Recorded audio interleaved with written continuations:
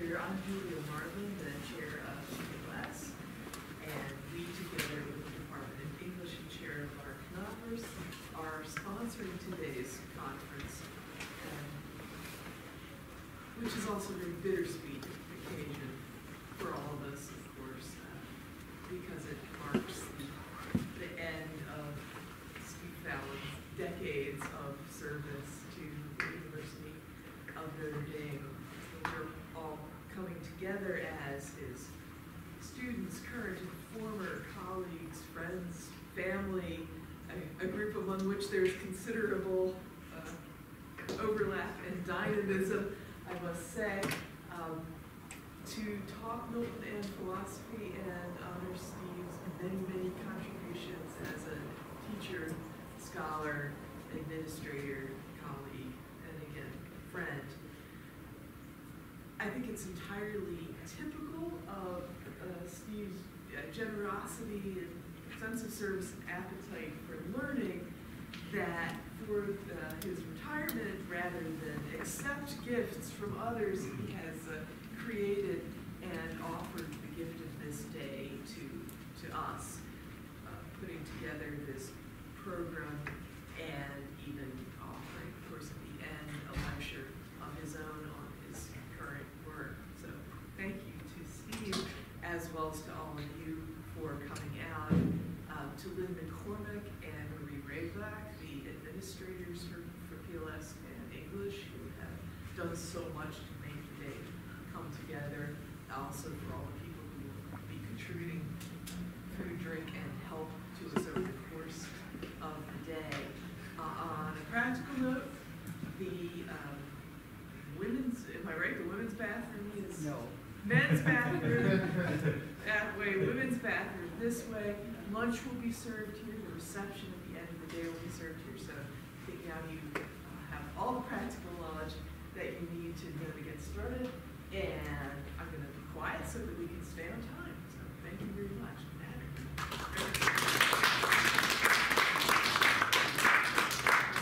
Our first session.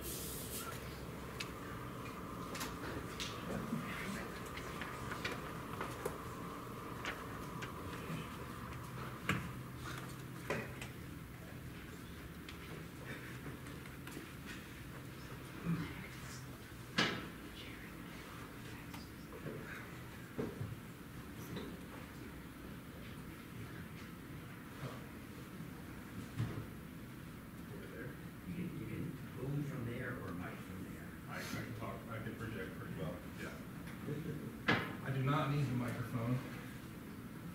Well, good morning, everybody. Thank you for What's that? Okay, sure. Good morning, everybody. Thank you for coming. My name is Matthew Mullen. I'm a third-year PhD student here at Notre Dame. One of Steve's students. Pleased to be so. I'm pleased to begin this morning by introducing the presenters for the first panel. After all three have presented their papers, of course, we'll have some time at the end for your questions or responses. Sadly, our respondent, Paul Stevens, was unable to join us today, but that gives us some more time for Q&A at the end, so I'm looking forward to a lively discussion. Our first presenter is Rachel Trubowitz. She's a professor of English at the University of New Hampshire. She is the author of Nature and Nurture in 17th Century Literature, published by Oxford University Press. Her co-edited volume with Marissa Greenberg, entitled Milton's Moving Bodies, has just been accepted for publication by Northwestern University Press. The volume contains her essay entitled Milton's Moving Bodies at the Border, Chenopolitics in Paradise Lost and Samson Agonistes. Trubowitz edited the special issue of Modern Language Quarterly, entitled Milton and the Politics of Periodization, for which she wrote the introduction. Her chapter, The People of Asia and with the Jews, Asia, Israel, and England in Milton's writings, which appears in Milton and the Jews, edited by Douglas Brooks, won the Milton Society of America's James Holly Hanford Award for Best Essay. She also served as a past president of the Milton Society of America. Trubowitz shares an interest in Milton and Isaac Newton with today's honoree, Professor Fallon. Her essay, Reading Milton and Newton in the Radical Reformation, Poetry, Mathematics, and Religion, which was published in ELH, reflects the many stimulating conversations she's had with Steve on this topic. Rachel is currently completing a book tentatively entitled Milton and Mathematics. Her talk today is taken from that work in progress. Steve and Rachel have met countless times at various gatherings of Miltonists, and they've shared not only interests in Milton and Newton, but also a warm friendship. Right, well, I'm going to be mic'd, since I always hear the people that I never speak loud enough. Okay.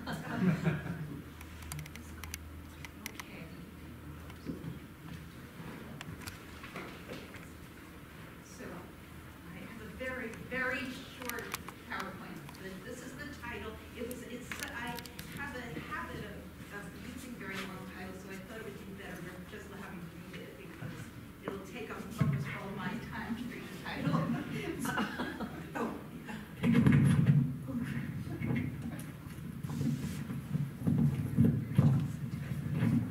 I'm making an enormous amount of noise.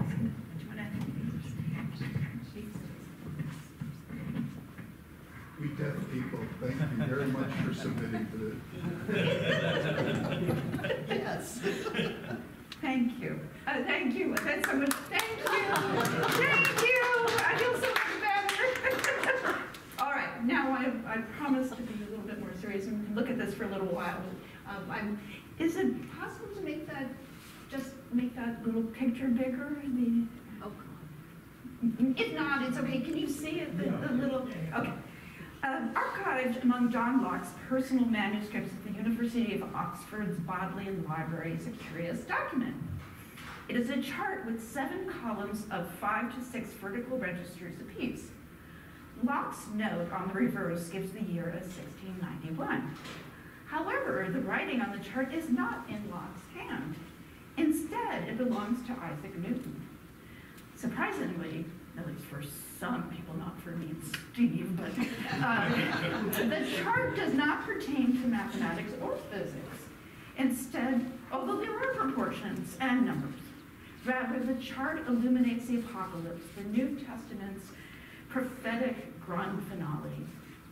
For those who subscribe to the Enlightenment conception of Newton as chiefly a scientist, one of the greatest and most rational of all time, this chart may seem to be an anomaly, and hence easy to dismiss as decidedly not Newtonian in any sense that matters.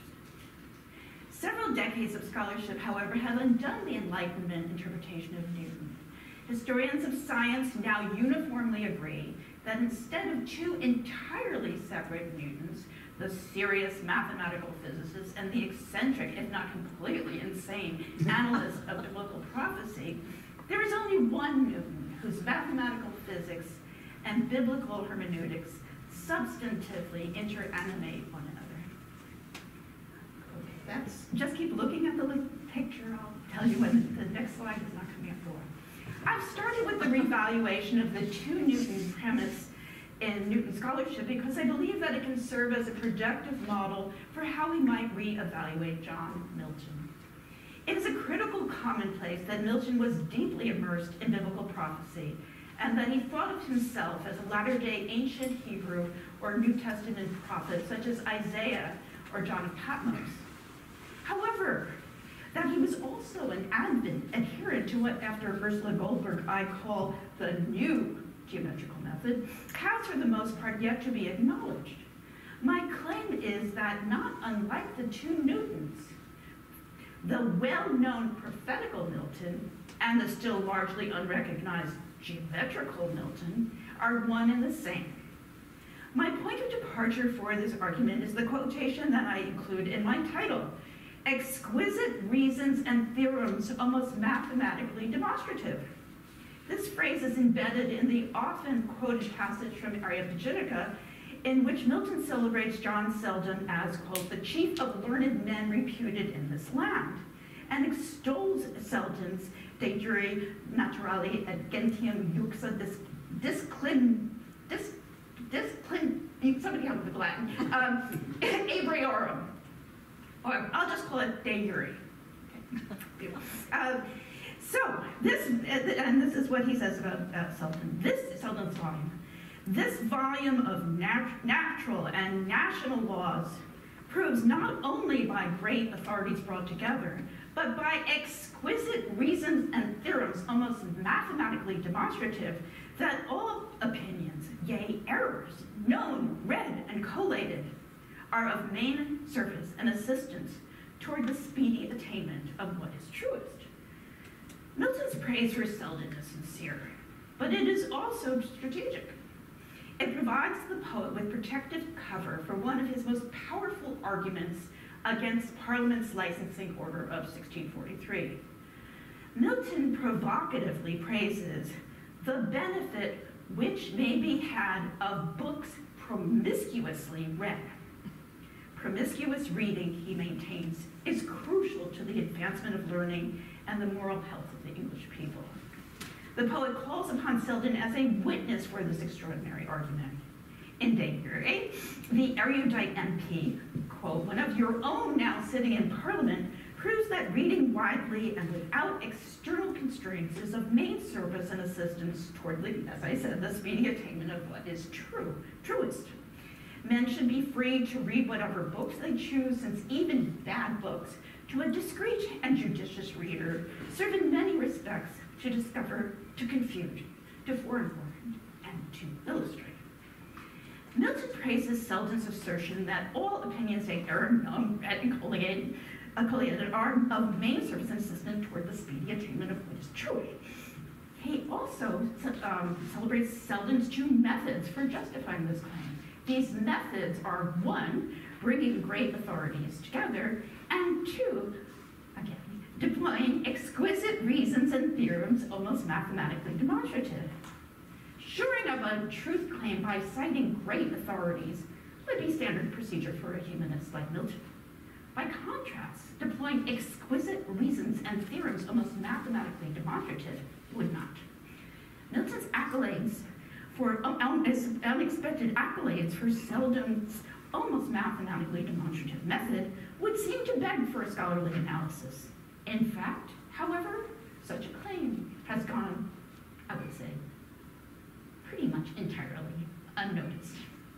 Why do Miltonists generally include the poet's undeniable admiration for mathematical demonstrations, Areopagitica, while they simultaneously praise, highlight the poet's praise in the very same sentence for unrestrained reading and learning? One possible reason is that Milton's close conjoining of these two practices doesn't appear to make any sense. What could be more restrained and less promiscuous than theorems almost mathematically demonstrative? Why does Milton applaud the wanton pursuit of all opinions they err, and in the very same breath extol the necessary and inevitable truths that mathematical demonstrations deliver? Is Milton nodding here?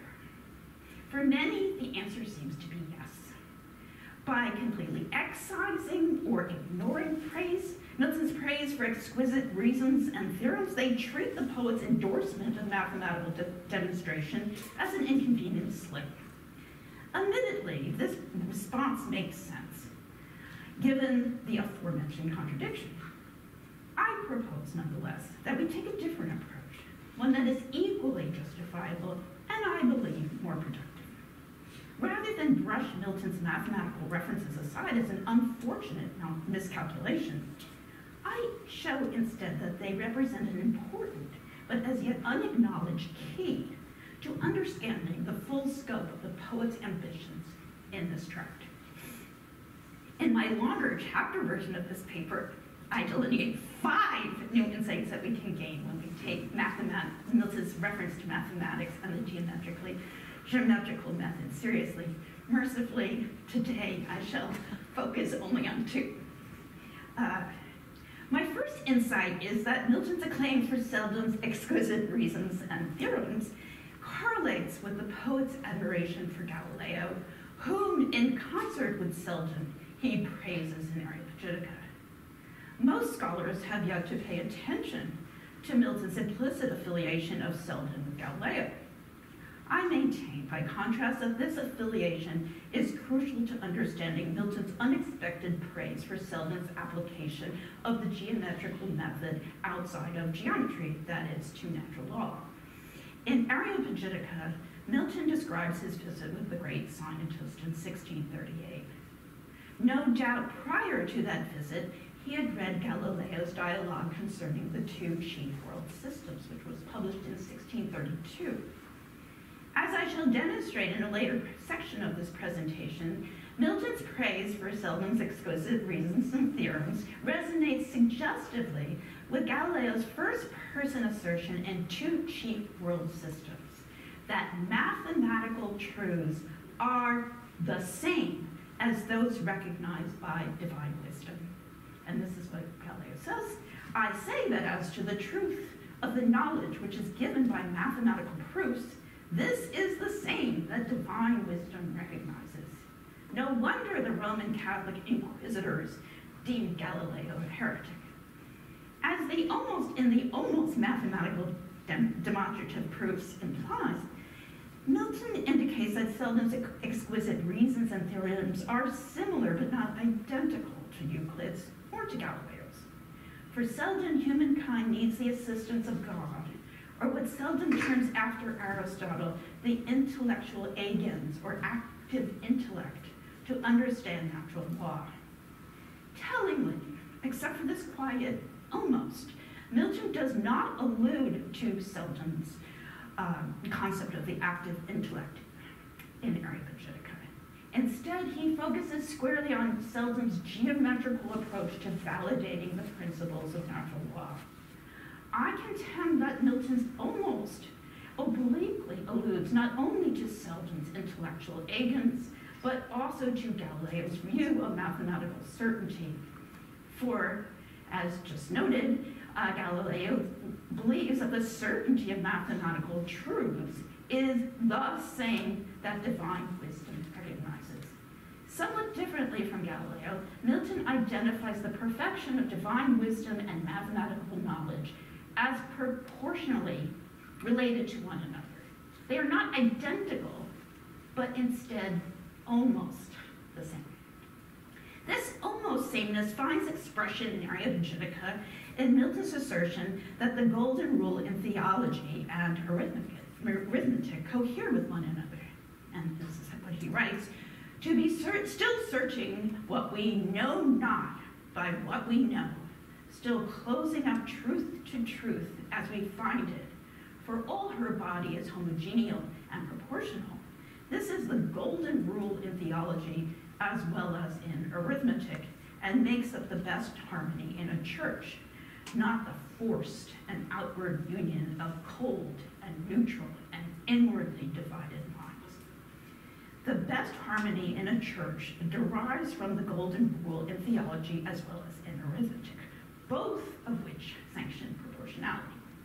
In law and ethics, the principle of proportionality, which finds its origin in Aristotle's Nicomachean Ethics, is central to 17th century conversations about toleration and human rights, concerns that Milton undeniably addresses in Areopagitica and again in the Tenure of Kings and Magistrates. Tellingly, in the Tenure, Milton reiterates his reference to golden rule principles and his emphasis on the coherence between the principle of proportionality in arithmetic and in justice and morality. In the Tenure, however, he puts enhanced pressure on the proportionality principle's infallible results, both in law and ethics and in arithmetic and geometry. And as he writes, for this golden rule of justice and morality, as well as of arithmetic, out of three terms which they admit, will as certainly and unavoidably bring out the fourth, as any problem that ever Euclid or Apollonius made good by demonstration. The golden rule of justice and morality, as well as of arithmetic, certainly and unavoidably bring out solutions that are as unassailable as any problem that ever Euclid or Apollonius made good by demonstration. While in Areopagitica, the golden rule in theology as well as in arithmetic makes up the best harmony in a church, in the Tenure, these rules infallibly demonstrate that tyranny is a capital crime. Milton's almost Galilean view of the identity between divine wisdom and mathematical knowledge leads to my second new insight into Areopagitica, which is that Milton's praise for the geometrical method in his passage Selden in Areopagitica correlates with his much-discussed conviction that he was marked for special service as God's prophetic spokesman to the nation. That Milton believed he was called to be a prophet of the Lord is indisputable. But how can one speak as an inspired prophet like Daniel or John of Patmos, and with the demonstrative clarity and certainty of a Euclid or Apollonius all at the same time? At first glance, this would seem to be impossible, but not for Milton. However, as Raphael, with his higher angelic intellect, teaches Adam and Eve in Paradise Lost, prophetic or intuitive insights are proportionately equivalent to mathematical or discursive understandings. Reason, as the sociable angel explains, manifests itself differently in angelic and human bodies. Reason is the soul's being, discursive or intuitive discourse, intuitive discourse is often yours. The lattermost is ours. The two forms of reason, however, differ but in degree of kind the same.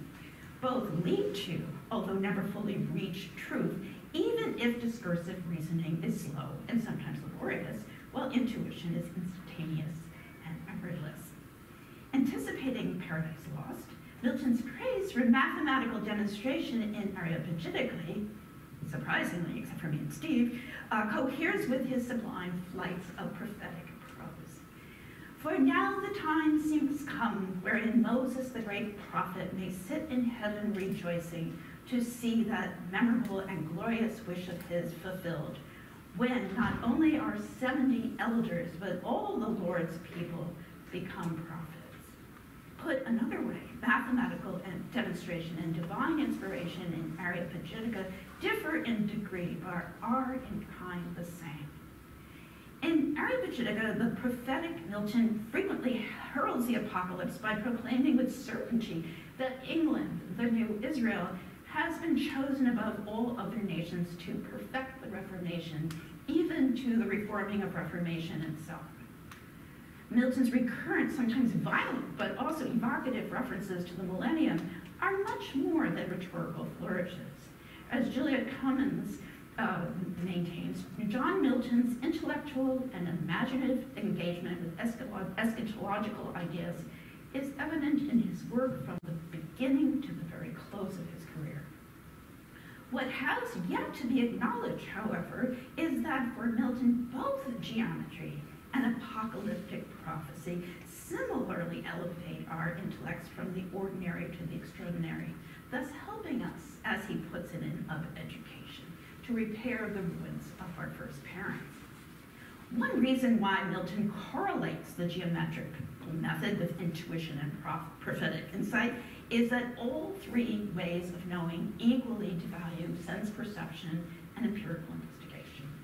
As Goldenbaum observes, Galileo's mathematizing of nature proved threatening to contemporary Roman Catholic theologians, and since right Notre Dame, as well as to some Protestant philosophers such as Henry Moore and John Locke, because it promised access to the inner structure of nature and not simply to the superficial outsides of things. Descartes was to extend Galileo's mathematizing of nature through his inventions of analytical geometry. As Goldenbaum again observes, according to the analytical geometry of Descartes, the figure of a circle parallels its equation if considered within the framework of the Cartesian coordinates with a defined unit. There, the figure of the circle is substantially identified with its equation, without any visible similarity to the figure with its equation. It doesn't look like a circle. It looks like the equation. The new mathematics, the emphasis on the physical observation of nature, especially when enhanced by telescopes, microscopes, and other instruments for magnifying what the naked eye can see, meshes with the iconoclasm central to both radical Protestantism and the Protestant poetics, to borrow Barbelowski's term, that is frequently associated with Milton's work. Not unlike the mathematization of nature, which centers on the unseen inner substance rather than the visible outside appearance emphasizes the inner light and things invisible to mortal sight. Given that mathematics, which not unlike inward illumination, offers a way to see that is independent of physical vision, it is not difficult to understand why mathematics in general, and the geometrical method more specifically, would have had a special appeal to Milton, whose eyesight steadily declined during the 1640s when he published Areopagitica. In 1652, Milton became completely blind. I argue that because Milton recognizes these striking and surprising cross-currents between mathematics and inward illuminations, he moves seamlessly between his praise for Selden's exquisite reasons and theorems and his inspired passages of sublime prophetic prose in Areopagitica. In making this claim, I move in a completely different direction from Gordon Teskey, who in homage to Arthur Rimbaud, focuses on the delirium that allows Milton to discover the highest truth. Teskey argues that creating art is, quote, an experience of prophetic frenzy in which one is continually departing from a standard that is nevertheless felt to be, he would say, oppressively present. Milton called that standard reason. For Teskey, although Milton is continually departing from reason, at the same time he feels burned by the presence of the standard to which he feels compelled to comply. By contrast, I contend that although not identical, Milton's and Galileo's views of the relationship between the indisputable truths that mathematics and divine wisdom bear, I say that they bear a hitherto unacknowledged but important family resemblance to one another. They're not utterly unlike one another, that they have a kinship relation. Okay, Galileo's view that mathematical truths are the same as the truths that divine wisdom recognizes bears, as I mentioned earlier, but I'm going to take it up a little bit again, bears fruitful comparison with Milton's aforementioned conjunction in Areopagitica between the golden rule of arithmetic, or the rule of three, and the golden rule in theology. In Matthew 7:12, the golden rule in theology is stated as follows: therefore, all things whatsoever ye would that men should do to you, do ye even so to them. This proposition forms the centerpiece of Jesus' Sermon on the Mount. To understand why Milton evokes the golden rule in arithmetic, however, we need to revisit the famous passage from Areopagitica, where Milton tells the tragic but ultimately redemptive story of Truth, the virgin, who once came into the world in a perfect shape, glorious to look upon. Truth remained in the world throughout the ministry of Jesus. Then, after he ascended, a wicked race of deceivers hewed her lovely form into 1,000 pieces and scattered them to the four winds. Ever since, Truth's sad friends have gone up and down, gathering up limb after limb as they have found them. They have not yet found all the pieces, and they won't find all of them until the second coming of Jesus, who will bring them all together and, quote, mold them into an immortal feature of loveliness and perfection. In the meantime, Milton insists, our task is to continue seeking. We must not allow anyone to forbid and disturb the search for truth. We must not follow those who think it, as he says, think it a calamity that any man dissents from their maxims. Such forbidders neither help unite those dissevered pieces, nor do they permit others to do that. Milton makes it clear that in order for our search to succeed, we must first acknowledge the fundamental proposition that, quote, the true body of truth is fundamentally, homogeneal and proportional. If we do so, recognize this fundamental, irrefutable principle, we will see as we continue to find them, the dispersed pieces of truth's body will start to close up one to the other. The golden rule of arithmetic, it's also called the rule of three, and you probably did that in 7th grade in algebra, is key to our efforts to reassemble truth's homogeneal and proportional body, because this rule allows you to solve problems based on proportion. By having three numbers, A, B, C, this is the formula version, such that A is to B equals C is to the unknown, you can find the unknown number Okay, this is probably what you got in 7th grade. Let's say you have 6 pints of paint for 2 bedrooms. How many pints of paint would you need for 4 bedrooms? So that's the rule of 3 that you got in 7th grade. But remember those awful word problems? Yeah. Okay, it's the same principle. More broadly considered, by following the golden rule in arithmetic, we will recognize that our search for new truths is not random or haphazard, even though it sometimes seems to be that way because, we're picking up pieces here and there, and there seems to be no method to this madness. But there is a method. This is because the rule of 3 allows us to use the truths we already know to determine the truths that we do not know as yet. So, you might ask, how does the golden rule of theology cohere with all these calculations?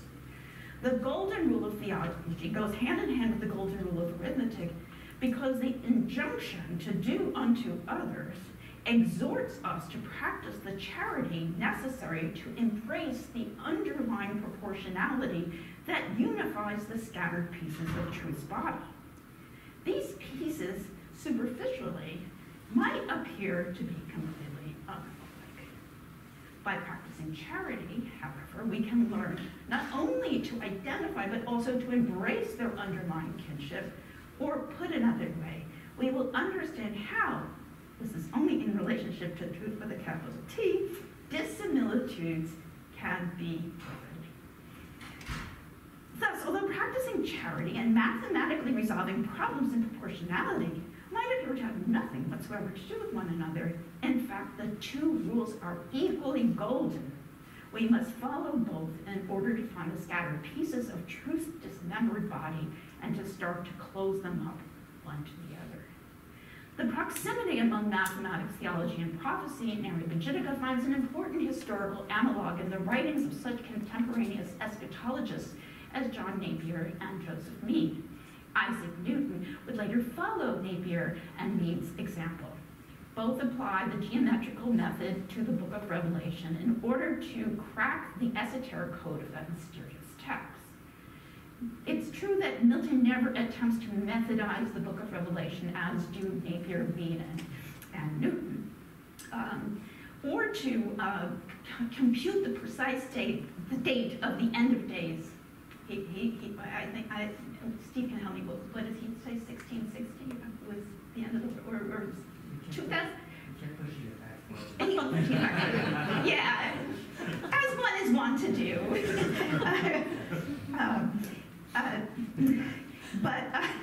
At any rate, nevertheless, by moving seamlessly between his praise for the geometrical method and his apocalyptic proclamations, the poet acknowledges close affinities between mathematics and prophecy, similar to those that inform Napier's, Mead's, and Newton's analyses of the book of Revelation. While the role of eschatology in the development of new mathematical methods rarely is recognized today, in the 17th century, eschatology and mathematics could be difficult to distinguish. At first glance, prophetic vision and geometrical method and other mathematical rules and principles would appear to have nothing whatever to do with one another. Nonetheless, some of the Reformation's most important and prominent eschatologists, mathematics, such as Napier, and Newton, believed that the geometrical method and other kinds of mathematical demonstrations provided optimal means for deciphering Revelation. As just mentioned, Milton did not calculate the precise year in which the world would end. However, like them, he places his mathematical observations in close proximity to his prophetic ones, a synonymity that scholars have overlooked. The poet has no trouble shifting back and forth between the geometrical method's necessary conclusions and historians' sublime prophetic prose. I believe that Napier's and Mead's mathematical approaches to interpreting the book of Revelations inspires the ease with which Milton moves between exquisite reasons and theorems and prophecy in Areopagitica. In placing his praise for the geometrical method side by side and in counterpoint with his apocalyptic proclamations, Milton stands in the same radical reformational line of millennial mathematical exegetes that stretches from Napier to Mead and to Newton. The affinities that Milton finds between geometry and prophecy lead us back to Milton's qualified Galilean belief that in acquiring geometry's necessary understandings through which the human mind equals the divine in objective certainty, this objective certainty that for Galileo geometry shares with divine wisdom, as well as the perfect non-sensorial vision that both geometry and prophecy bestow upon our inner eye, inform Milton's exhortation that we should behold London and the English nation in the same non-empirical ways that he does. Finally, time for slide change. I don't want to read out the whole passage. You can just read it and enjoy it while I'm talking. When seen with an objective certainty equal to that of the deity, toward which both geometry and prophecy lead us, we clearly can behold London as a city of refuge and the mansion house of liberty. We also will see that England is a nation of prophets, of sages and worthies, and recognize how increasingly public assent to the force of reason and convincement in the present moment precipitously speeds up the arrival of the approaching Reformation. Milton's elevated prophetic prospect in this behold passage inspires some of his most soaring prose. As David Warburg insightfully observes, Milton's visionary rhetoric in Areopagitica generates a sense of spiritual ascent and the experience of emotional uplift, or the Republican savant, as Warburg aptly terms it. In addition to inspiring spiritual and emotional transcendence, however, Milton's soaring prose confers the perfect certainty, which equals the divine, that we acquire, that we achieve upon acquiring geometry's necessary understandings. In the following passage, reason and spirit reach new heights both at the same time. In keeping with Milton's monism, newly announced in Areopagitica, as Christopher Kendrick demonstrates, and Stephen. Ventriloquizing Jesus in John 4, lift up your eyes and look on the fields, for they are white already to harvest. Milton tells us that if we find eyes to lift up, we now can see prophetically the future fruits of our present labors. The fields are white already. Tellingly, the poet follows up on his scriptural allusion to the Gospel of John and his prophetic vision of Reformation now by arguing from necessity as one would in a geometrical demonstration. Where there is much desire to learn, there, of necessity, will be much arguing, much writing, many opinions. Milton argues from necessity time and again elsewhere in Areopagitica. In one known allusion, the poet compares Apuleius's tale of Psyche's incessant labor to collect and sort asunder those confused seeds to our seemingly impossible task of separating out the innumerable cunning resemblances between good and evil who, as two twins cleaving together, leapt forth into the world. Milton concludes that therefore the knowledge and survey of the vice in this world is so necessary to the constituting of human virtue and the scanning of error to the confirmation of truth.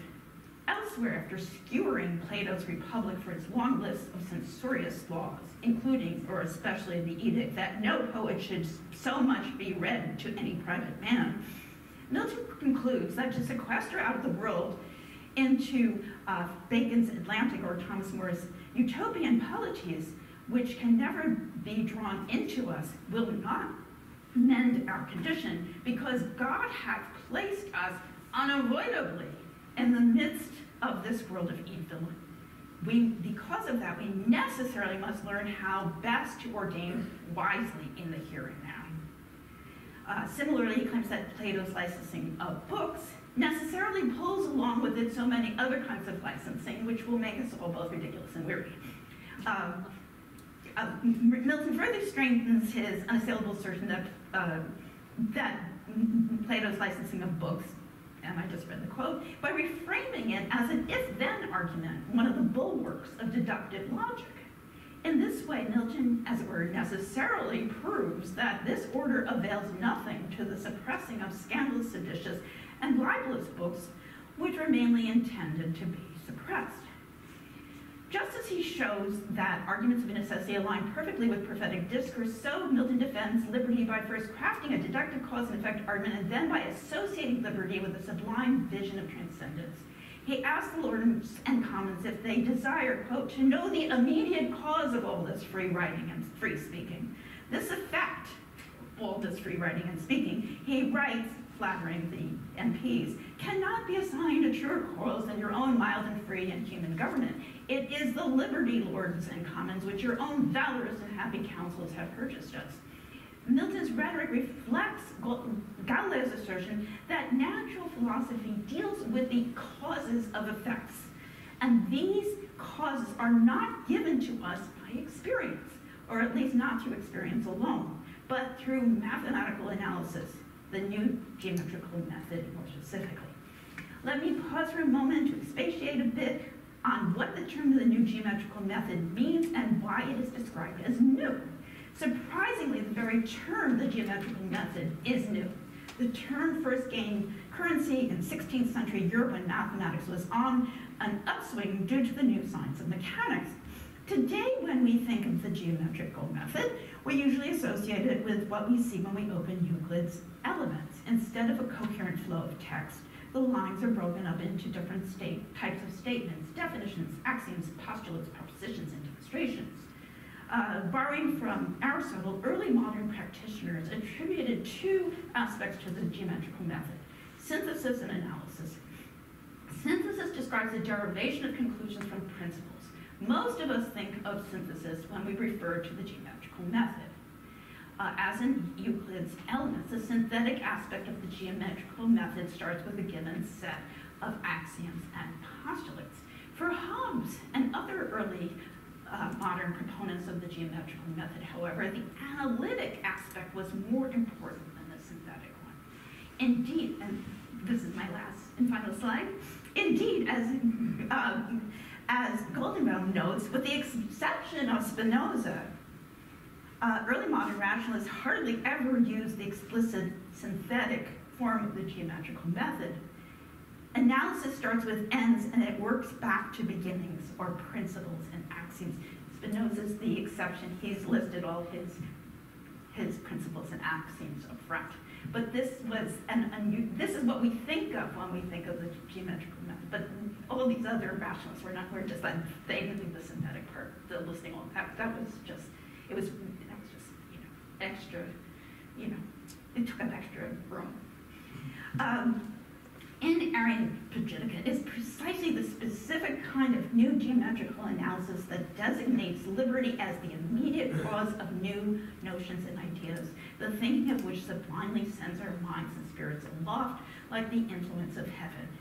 Briefly stated, which I haven't been brief at all, but briefly stated, the new geometrical analysis of liberty's causes and effects, or more precisely, its effects and causes, because we look backwards, leads inevitably to sublime soaring. Put another way, in Areopagitica, Milton demonstrates that poetic and political sublimity coheres with, but is not identical to, Galileo's argument that the geometrical method allows human reason to ascend to the level of divine wisdom. For these reasons, the poet effortlessly shifts back and forth between necessary arguments and prophetic vision. Milton also seamlessly moves from effect and cause geometrical analysis to the poetic and the republican sublime. To conclude, the main takeaway of this talk is that for Milton, divine inspiration, the new geometrical method, and promiscuous reading complement rather than contradict one another as the best means to acquire truth. In Areopagitica and elsewhere in the poet's writings, the borders among exquisite reasons, mathematical demonstrations, reason is but choosing, free will, and right reason, inward illumination, and an intuitive apprehension of external reality are extremely porous. For Milton, the truths derived from mathematical proofs are proportionally related to the truth that reason freely chooses. Both are the same, are almost the same, as the truths that divine wisdom recognizes, to quote Galileo once more. In short, instead of two Miltons, there is only one. The prophetical, geometrical Milton. Thank you very much.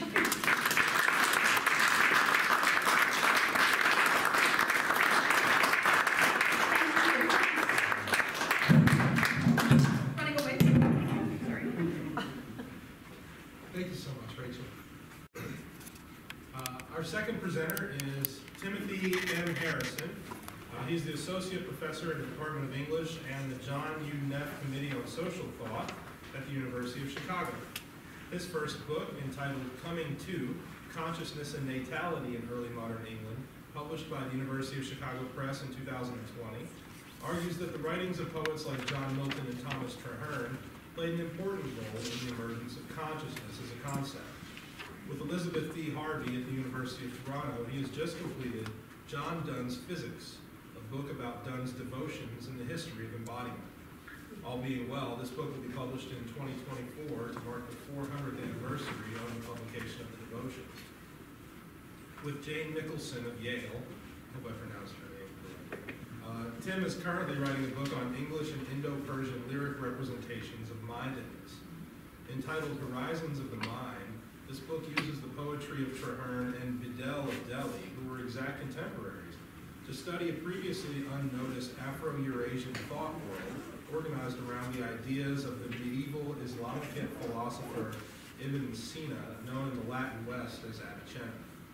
He is also beginning a book project on how Milton understands and represents the concept of life, which will be titled Life in Milton's Late Poems. He has articles published or forthcoming in PNLA, Representations, ELH, ELR, Milton Studies, and Modern Philology, a journal he began co-editing in 2022. Steve and Tim have struck up a friendship in recent years through commenting on each other's drafts and sharing ideas, with Steve saying that he is getting the better of that bargain. So, Tim, thank you.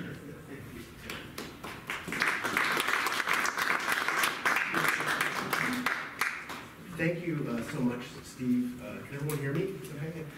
Thank you so much, Steve, for inviting me to this, and thank you all for showing up. It's a real honor to be here. So I first knew I wanted to be a Miltonist when I read Steve Fallon's Milton Among the Philosophers in the first year of my PhD program. I found the book so lucid, so well argued, so suggestive, and so fun.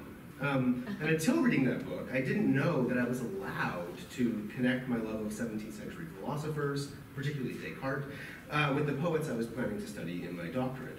So Steve's Milton Among the Philosophers gave me permission, as it were, to proceed. And in a very real sense, my first book, Coming To, would have been impossible without Steve, who was also, I should add, kind enough to write a really nice blurb on the back of it. And I've recently, as Matt was saying, have had the pleasure of being in a long exchange of emails with Steve about an article I've written about his book manuscript on Milton and Newton and about matter and life, and it's been like one of the highlights of my I don't know, intellectual year, let's say. It's been wonderful. What I'm about to present to you today is really new work. Really new work. In fact, so new that I found myself, the train tracks between Chicago and South Bend are under construction, and so I found myself working on this paper on a bus, bumping around, going to Notre Dame, being, height of foolishness, with my, Aquinas' Summa, open. I was like, oh, I need some Aquinas, and then realizing, oh my gosh, this is a fool's errand. So, so take what follows for what it is, which is brand new work, and I hope to learn from all of you about how to make it more compelling. All right, so the title of my talk is Milton's Avicenna. So in De Doctrina Christiana, John Milton attacks the doctrine of creation ex nihilo. Quote, most moderns, moderni, contend that everything emerged out of nothing, out of which nothing, I reckon, their own opinion originates. Milton frames his sustained and detailed attack against the doctrine of creatio ex nihilo in relation to unnamed moderni, or moderns. This claim presents the reader with at least two puzzles. First, Why does Milton claim that creation ex nihilo is a modern idea? And second, who are the moderni against whom Milton is arguing? I'll return to the first puzzle in a moment. Before I do so, however, please allow me to put my cart before my horse and present a quick and dirty answer to the second puzzle. In today's talk, I will argue that if we are to properly understand Milton's position against the creatio ex nihilo of the moderns, we need to see Milton as responding to the legacy of the medieval Islamic philosopher Ibn Sina, known in the Latin West as Avicenna. Before continuing, I should state the obvious. In the eyes of existing Milton scholarship, it is not at all obvious that Avicenna is one of the philosophers among whom Milton should be placed. Yet I would submit today that the title of my talk, Milton's Avicenna, indexes a historical relationship as real as that, say, captured by the phrases Milton's Plato or Milton's Aristotle. In my talk, I will argue that Milton engaged with Avicenna's legacy in an informed way, and that he could do so because, contrary to received scholarly wisdom, Avicenna's works were in fact widely available and widely read in Milton's England. To argue for the existence of Milton's Avicenna is both to expand the canon of philosophers among whom Milton should be placed, and to widen typical assumptions about the horizon of philosophical inquiry in 17th century England. In my talk today, I hope to convince you that such a broadening of received wisdom about Milton's intellectual horizons is probable and perhaps even necessary. Okay, so allow me to return to my first puzzle. Why does Milton claim that creation ex nihilo is a modern idea? This puzzle was really difficult for me to get a grip on, for as Gerhard May and many other scholars have demonstrated, the idea of creation ex nihilo is very far from modern. And this isn't something I need to tell people in this room, but for the sake of clarity, I'm going to go through it. Although creation from nothing was later read as being implied in the book of Genesis, and although many early Christian thinkers held this principle to be an expression of divine freedom, it took almost 2 centuries for the idea to become fully articulable. In May's account, the first Christian thinkers to articulate a theory of creatio ex nihilo were Tatian, Theophilus of Antioch, and Irenaeus, figures who lived between about 120 and 200 AD. Through debate with Gnostics and the inheritors of Greco-Roman philosophy, church fathers like Irenaeus made the conceptual breakthrough required for a robust theory of creation from nothing. Matter was not unoriginated or eternal. No, matter was created by God. As Irenaeus lays out in Against Heresies, God first creates matter from nothing, and then God creates the cosmos from that matter. The view developed with such clarity by Irenaeus became a sort of default position in early Christianity. Across a number of texts, Augustine articulates a similar view. Before God created the world, he first made what the Book of Wisdom calls formless matter, which Augustine glosses as a nihil aliquid, a nothing something, which then becomes the matter for creation. Quote, "You made this next to nothing out of nothing," Augustine writes in the Confessions, "and from it," that is from formless matter, "you made the great things at which the sons of men wondered." So creatio ex nihilo is then a position held by many thinkers that Milton would have classified as, quote, ancient Christians, to borrow a phrase from his commonplace book. Milton read these church fathers closely and with attention. We know this.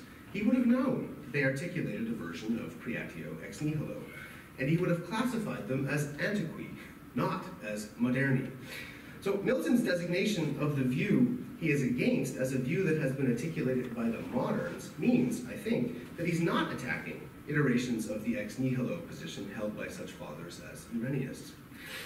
But the history of this position is, of course, long and complicated, including, to name just 2 moments, the arguments against the eternity of the world by John Philoponus, and the Fourth Lateran Council of 1215's establishment of the creation of the cosmos in time and from nothing.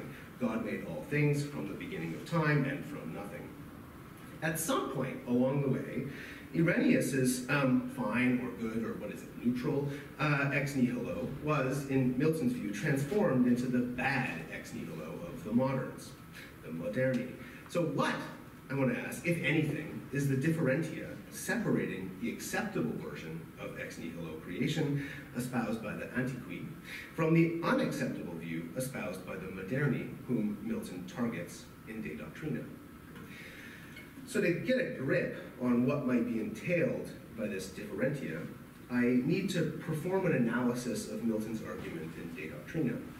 Before I do this, however, please allow me to sketch a really brief picture of the conceptual backdrop presupposed by Milton's discussion of creation. And this is just purely for, clarity for everyone. So Milton inherited an ancient conceptual architecture for understanding creation, the roots of which were Aristotelian. There were, Aristotelians argued, different kinds of kinesis or motus, Greek and Latin words, English both as motion and change. The most common changes are accidental, right? Changes that affect a given substance. Qualitative changes called alteration, when a substance moves from hot to cold, health to sickness, changes in place, locomotion, and changes in quantity, that is augmentation or diminution. Rarer are substantial changes, when a given substance becomes something else. Corruption marks the end of one substance, say this human being right here, which will be replaced by another substance or substances, say the corpse that this human being will become after the moment of death. Here you have been living with done for a long time, so that's the example is evidence of that. So generation, conversely marks the beginning of a new substance, as when say an embryo comes into being. So substantial changes involve the end or beginning of a given substance. But those ends or beginnings involve relations with something else that exists either before or after. So put otherwise, there exists a substratum in which those changes occur. Either the substance itself, if the change is accidental, or prime matter, whatever that is, if the change is substantial. Now, in addition to these natural changes, another set of changes were added, supernatural changes. Supernatural change takes place in the absence of any substratum underpinning it. In the conceptual architecture inherited by Milton, supernatural change included creation, the bringing into existence of something out of nothing, and annihilation, the bringing of something that exists into nothing. It is not even clear that such events should be called changes, right? As many of you I'm sure know, this was subject to debate, with such thinkers as Aquinas rejecting the language of change in relation to creation. Instead of change, a motus or mutatio, Aquinas thought of creation as an activity, an operatio. So Milton accepts this broadly Aristotelian framework for natural change. But in De Doctrina, he rejects supernatural change, or whatever we want to call it, in quite vehement terms. Milton attacks the doctrine of creation ex nihilo. Most moderns contend that everything emerged out of nothing, out of which nothing, I reckon, their own opinion, originates. He provides philological corroboration for this view. It is certain that neither the Hebrew word bara, nor the Greek word kitsin, nor the Latin creare means to make out of nothing. On the contrary, each of them regularly means to make something out of matter, materia. In the languages used by the ancient Hebrews, Greeks, and Romans, the words we would translate as creation did not, Milton claims, mean bringing something into existence out of nothing. Running through scriptural examples, including those used most often by proponents of creatio ex nihilo, Milton argues that the Bible nowhere justifies this idea. Scripture tends, he claims, to imply the contrary, namely that all things were not made out of nothing. So, supplementing this exegetical investigation, Milton adopts a rational approach, claiming that one who says that to create is to bring forth from nothing is also, as the Dialectici say, urging a premise unsupported. He then provides his own arguments. Since no agent can act outside of itself unless there exists something to be acted upon, which doubtless is matter, it seems that God could not have created the world out of nothing. It is impossible to perform any action, including creation, if there is nothing upon which that action can be acted. Not wanting to seem as though he's qualifying God's abilities, Milton adds the caveat. He means could not from any lack of power or omnipotence, but because there had to be something already in existence which, by being acted upon, might receive the almighty force of his efficacy. So it's not as though God cannot do anything. He cannot do anything. He does not lack any power or omnipotence. But for God's force and efficacy to work, there must, in the strongest sense of the term, be something there to receive it. There exist logically and metaphysically necessary conditions that must be in place before God can exercise his power. In any change, potentiality must be actualized in a patient by an agent. For Milton, the patient of divine creation is matter. But Milton is, of course, not reverting back to the Platonic position laid out in the Timaeus and then progressively refined and reworked in such thinkers as Plotinus and the Hellenic Jewish philosopher Phallon. In this view, God, or a first principle, creates by forming an eternally existing, unoriginated matter. Matter was there, and God creates by acting into that unformed matter, which is as close to nothing as can be, but is still something. In De Doctrina, Milton rejects the view that matter existed from eternity. But he also rejects the view that God creates ex nihilo. So Milton argues instead, as all of you know, that all things come out of God, ex Deo. An idea, he claims, is sanctioned by no less an authority as St. Paul, who in Romans 11:36 writes, "Out of him and through him and into him are all things." So Milton claims that God is the efficient, formal, final, and, as Steve knows very well, material cause of creation. The material cause is the matter that God makes from himself, the seed bank of every subsequent good, unarranged and disorganized substance that came from God, the fountainhead of all substance, who later arranged it and made it beautiful. The full picture then is something like this. At some time, matter originated from God, and this matter is that upon which God acts when God creates the world, organizing and beautifying matter by extending or giving out his goodness and virtue and power into that matter. Milton clarifies by appealing to another idea he thinks should be altogether exploded. I've got to love the violence of Milton's language. Annihilation. Right? So since God did not produce all things out of nothing but out of himself, and since all things are not only from God but out of God, and since no mention whatsoever is made in Scripture of this annihilation, this means that no created thing can perish into nothing. So the categories of supernatural change inherited by Milton involve the movement from nothing to something or from something to nothing. When God created, he created out of nothing, not out of nothing, says Milton, that's an impossibility, but rather out of his own matter. So in making this argument, Milton attempts to destroy the idea of creatio ex nihilo, replacing it with an updated version of ex nihilo nihil fit, nothing comes from nothing. Now this is a remarkable thing to do in mid to late 17th century Europe.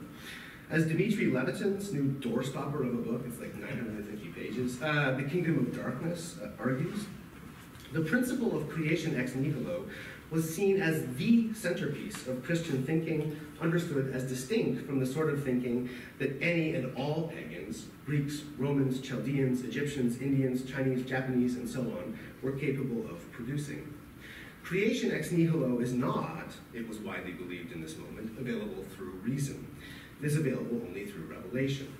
So part of an emerging consensus about the limits of the pagan mind, the human mind without Christian revelation, that was crystallized by Photius's De Theologia Gentili in 1641, and then deepened by Pierre Gassendi's Syntagma in 1658, and reworked by dozens of scholars, including some of Milton's English contemporaries. This privileging of creation ex nihilo framed this idea as that which distinguished Christian thought from non-Christian thought. So what early modern philologists and a variety of other thinkers saw as the consistency of ideas in the various philosophical systems they were discovering from the annals of the past and from various global cultures was due, they thought, to the starting point of these systems. That everything, the foundational sense, that everything must come from something else, that nothing comes from nothing. And if that's your starting place, there's only so much you can do, according to this line of thinking. So Milton had read the work of many major players in this emerging consensus. And in De Doctrina, he rejected precisely the idea that this consensus upheld as central to Christian thought. Why? So let us return to Milton's vicious dismissal of creatio ex nihilo. Most moderns contend that everything emerged out of nothing. It is these nameless moderni who are the subject of Milton's attack. Who are they? I think that we are in a position to say that they are, first and foremost, those who understand creation from nothing in a strong sense, those who hold that divine creation does not presuppose matter. Now, the most obvious source for this idea is Thomas Aquinas, who advances a rigorous sense of creation ex nihilo across his corpus, rejecting the formulations of his immediate predecessors, Bonaventure and Albert the Great, both of whom claimed that creation ex nihilo was an article of faith, not something for which one could argue philosophically. In his early commentary on the sentences, Aquinas defines creation as the production, quote, of a thing into being according to its entire substance. totem suum substantium. Whereas generation presupposes matter, in creation, the causality of the creator extends to the creature in its totality. For Aquinas, nothing that is not the creator pre-exists created things. This means that, as Louis Xavier Lopez Farrier puts it, in creation, there is no material cause for Aquinas. So note how Aquinas' view differs from that of the Church Fathers, who tend, along with Irenaeus and Augustine, to argue that God first creates matter and then uses that matter to create everything else. Whereas these antiqui are close to the view that Milton propounds, such moderni as Aquinas have, in Milton's view, taken a wrong turn. Across his career, Aquinas provides a number of such arguments in ways that shore up this view. As he notes in De Potentia, when God creates, quote, he produces the whole subsisting being with nothing presupposed. Or, as he puts it in the Summa, divine creation does not presuppose matter, but instead God brings things into being from nothing. This view had a long afterlife, so consider just one example, the lapidary phrasing in the 16th century Coimbran commentary. God produces from nothing, nature from potential being, God by creating, nature by generating. In the broad scholastic tradition, creation from nothing is what distinguishes divine activity from natural activity, and creation ex nihilo is something for which one can argue in a rigorously philosophical way. Now, as R.E. Hauser has decisively, I think, proven, Aquinas' understanding of creation borrows heavily from the arguments and the conceptual frameworks developed by Ibn Sina, a philosopher who thought that one of the things metaphysics must do is, quote, explain the transition from nothing to something, from non-being to being. So scholars now think that much of Ibn Sina's metaphysics is motivated by an insight into the idea that creation from nothing is a radically new form, both of causation and of change, one that could not be accommodated within the Aristotelian framework. So this involves a strong distinction, as I'm sure many of you know, between the necessary existent, something that exists through itself, and all other things, which exist not necessarily, but contingently. All things that exist contingently have their existence through the necessary existent. The existence of contingent things is merely borrowed. So earlier thinkers had made the distinction between God and world in other ways. Augustine, for example, makes the distinction in terms of the eternal and the temporal. John Philoponus makes the distinction in terms of the infinite and the finite. Ibn Sina sharpens this distinction by claiming that at its core, what distinguishes God from the world is the difference between necessary existence and contingent existence. Now, in so doing, Ibn Sina not only invents the concept of contingency, this is a long-established chestnut in conceptual history, but in the estimation of Charles Kahn, brings the concept of existence itself into being. Here's Kahn. My general view of the historical development is that existence in the modern sense becomes a central concept in philosophy only in the period when Greek ontology is radically revised in the light of the metaphysics of creation. That is to say, under the influence of biblical religion. As far as I can see, this development did not take place with Augustine or with the Greek Church Fathers, who remained under the sway of classical ontology. The new metaphysics seems to have taken shape in Islamic philosophy, in the form of a radical distinction between necessary and contingent existence, between the existence of God on the one hand and that of the created world on the other. And I don't know, Kant has spent decades thinking about this, and I think we can at least grant him that this is a serious thing to say. So existence as a concept reorients the metaphysical discussion of what is around the difference between non-being and being. In Ibn Sina's hands, necessity and contingency perform work that Aristotle's categories of potentiality and actuality do not, right? So Fazlur Rahman puts it this way: contingency is not the same as potentiality, for whereas the latter is destroyed by actual existence, the former continues simultaneously with existence. So in other words, when the potential becomes actual, it no longer remains potential, but when the contingent actually exists, it still remains contingent. So in an Aristotelian framework, change takes place with the actualization of a given potentiality, an activity underwritten by matter. Ibn Sina's view eliminates this condition, for the act of creation is no longer from potentiality to actuality, but rather from necessary existence to possible or contingent existence. As Ibn Sina puts it in the metaphysics of his Al-Shifa, the necessary existence, intellection of the existence, is their very existence proceeding from him. Even more radically, in the Isharat, or remarks and admonitions, Avicenna says of this creation, quote, immediate creation, al-ibda, is a thing's giving existence to another that depends on nothing other than it, without the mediation of matter, instrument, or time. So there are no forms of mediation in divine creation, which takes place atemporally, without matter, and without any instrument between creator and creature. Now it's easy to see how Milton would take issue with this way of understanding creation, right? After all, Milton insists on the mediation of matter and time in the act of creation. In Book 7 of Paradise Lost, he also includes the mediation of an instrument, right? The sun striding out into chaos with his compass, firmly in hand. So Milton wants a creation that is temporally, materially, and even perhaps instrumentally mediated. Now, in addition to that, it's also easy to see how Aquinas adopted certain features of Avicenna's understanding of creation. Most importantly, for our purposes, the idea that creation is an activity without a material cause, without the mediation of matter. So in question 44, article 2 of the Summum, Aquinas offers a four-step history of metaphysics in order to develop the claim that God is the cause of creatures in every sense of the term. And that is efficient, formal, and final. And he's even the cause of matter, though he's not the material cause. So the first, and this is a kind of four-step history, I'm going to go through it really quickly. The first sort is pre-Socratic philosophers who thought that only sensible bodies existed. Right?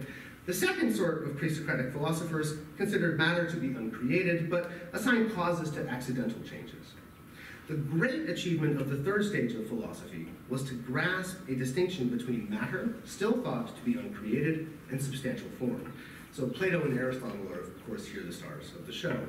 But the problem, says Aquinas, with each of these steps in the history of metaphysics remains the same. Quote, each of these opinions, writes Aquinas, considered being under some particular aspect, either as this or as such, and so assigned particular efficient causes to things.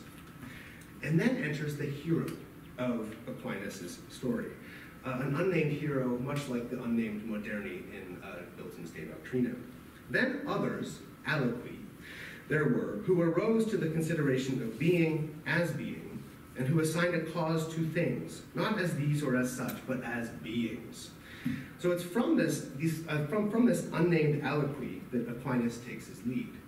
And as Hauser, I think, has definitively shown, by tracing Aquinas' history of philosophy back to De Potentia and forward to other later works, the aliqui in question is undoubtedly Avicenna, the thinker who, by grasping the difference between the necessary existent and all other things that exist contingently because of it, had philosophically proven that everything that exists is divinely created.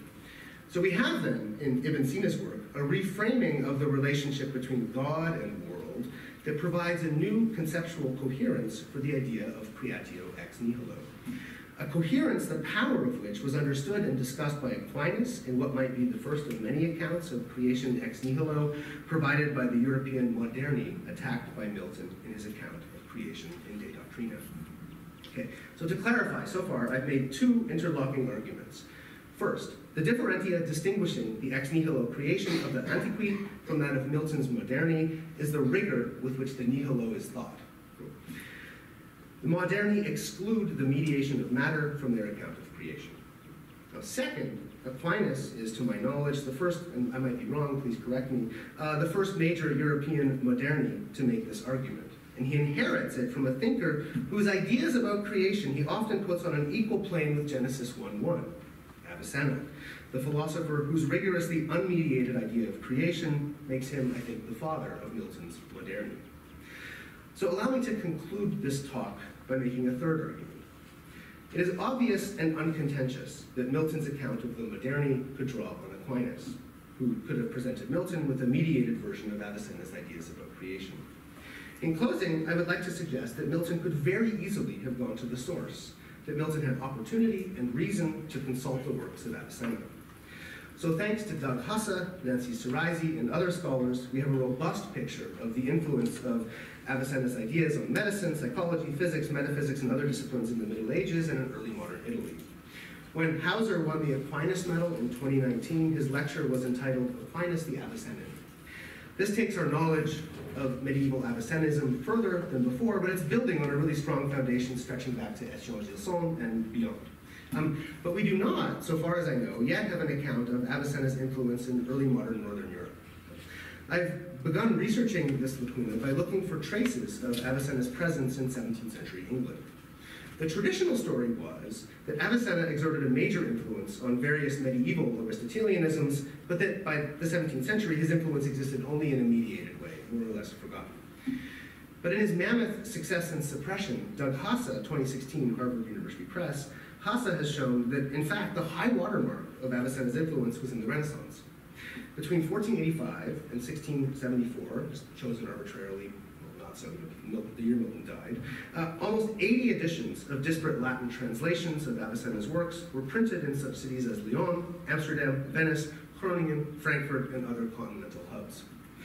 Avicenna was not translated into English, and his works were not printed in Latin editions by English presses. A search of early English books online thus suggests that Avicenna had only a minimal, unmediated presence in early modern English intellectual life. A quote here and there, mainly in medicine. But my research into institutional and private libraries tells a very different story. I found several hundred copies of Avicenna's works in Latin translation that probably lined English library shelves. So this research is still ongoing. I have about 300 things that I think were probably on shelves, but one has to check provenance and all that. So I've now determined that by provenance, I've now determined at least 100 books of Avicenna's writing that were in England during Milton's lifetime, and there are probably many more. So the traditional story is true, right? Many of Avicenna's ideas reached 17th century English thinkers in diffuse and mediated ways. But it's also true that Avicenna's works were directly available to many English writers.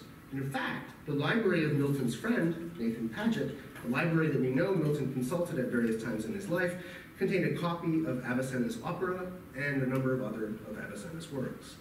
So the Cambridge libraries that Milton haunted for years also housed various copies of Avicenna's works. Thanks to the work of Nabil Matar, Muhammad Sid Ahmed, Alexander Bevilacqua, and others, we know that 17th century English scholars maintained a lively interest in Arabic learning, an interest Milton shared.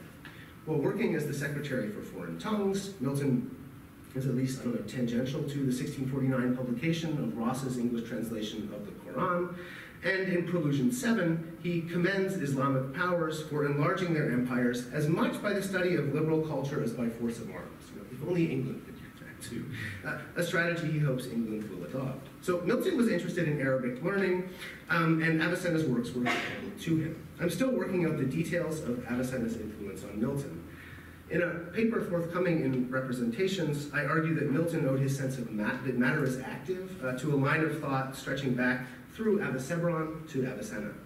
In his matter theory, I think Milton reworks one of Avicenna's ideas positively. By contrast, in today's lecture, I have suggested that Milton argues against Avicenna's innovative understanding of creation. To put the argument baldly and in a form that I would like to substantiate more fully as I continue this work, Milton's attack on the moderni and the framing of creation ex nihilo is informed by his sense that the conceptual architecture of late medieval scholasticism is indebted to Avicenna. The extent to which, and I'm finishing now, the extent to which Milton read Avicenna in Latin translation is a line of research I aim to pursue in the coming years. But I hope that I have at least revealed how such direct reading was possible. Let me finish by suggesting that my hypothesis of Milton's awareness of the Islamic roots of the sort of ex nihilo argument grounded in arguments about existence does shed light on why he argues so vociferously against the principle at the heart of what Levitin sees as an emerging consensus about what makes Christian thought unique. Adopting a Miltonic perspective, we might say that by framing their arguments against pagan rationality, such philologists as Photius and philosophers as Gassendi ignored what Christian thinking shares with other monotheistic traditions, right? It's perhaps this insight that stands behind Milton's rejection of creatio ex nihilo. If a truly robust account of ex nihilo creation first takes shape in Islamic thought, then such a principle cannot occupy the heart of a truly Christian doctrine. In a move reminiscent of how humanists use the ideal of reading ad fontes to bypass Arabic middlemen and get back to an unmediated relation to Greek thought, Milton goes back to a beginning before ex nihilo, a beginning encoded in Hebrew, Greek, and Latin word use, and scripture, and most radically in human reason itself, he thinks. So if there is a story to tell about Milton's Avicenna, then it is not only a story of connections made across disparate traditions, it's also a story of what Zoltan Biederman calls disconnection, a story in which contact across traditions is raised only to be refused. Thank you.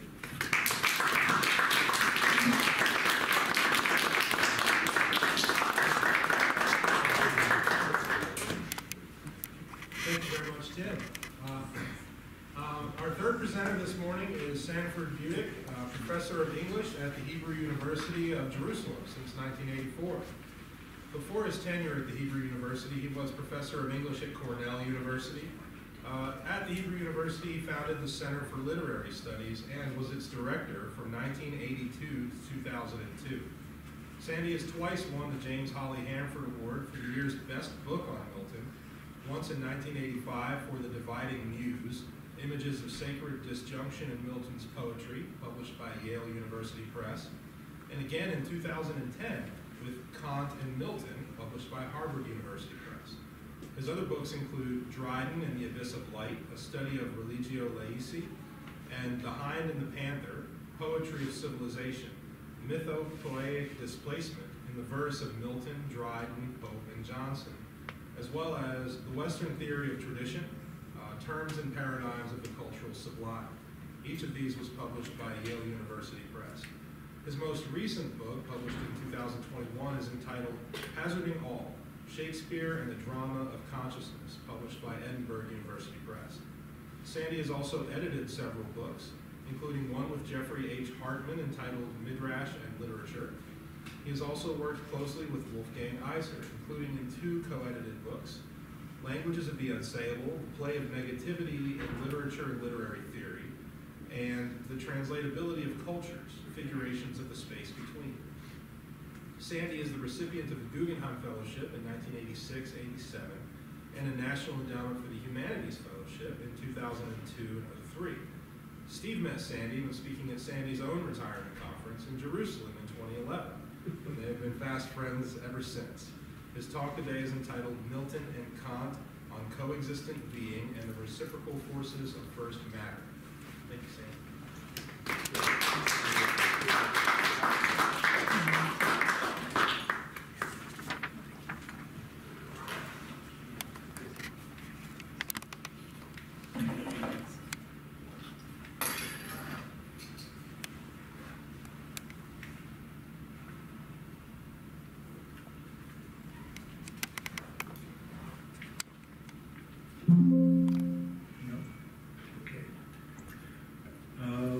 My title really says it all. I don't really have to give the lecture.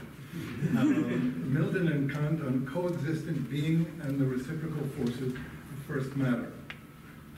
My aim here is to explain and demonstrate in Miltonic poetics that with the exception of varied remarks of Immanuel Kant, has thus far eluded description. I will turn to Kant's illuminations after first turning directly to Milton's poetry.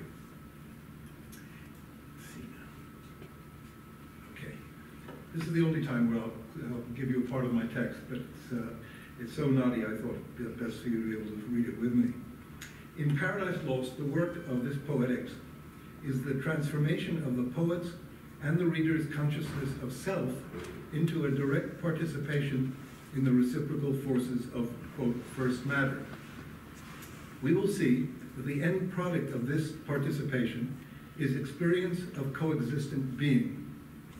Milton effects this transformation by recognizing and entering into the reciprocal forces within the most basic unit of existence in the world of the poem, the, quote, animist materialism of first matter that Stephen Fallon has indispensably identified throughout the poem.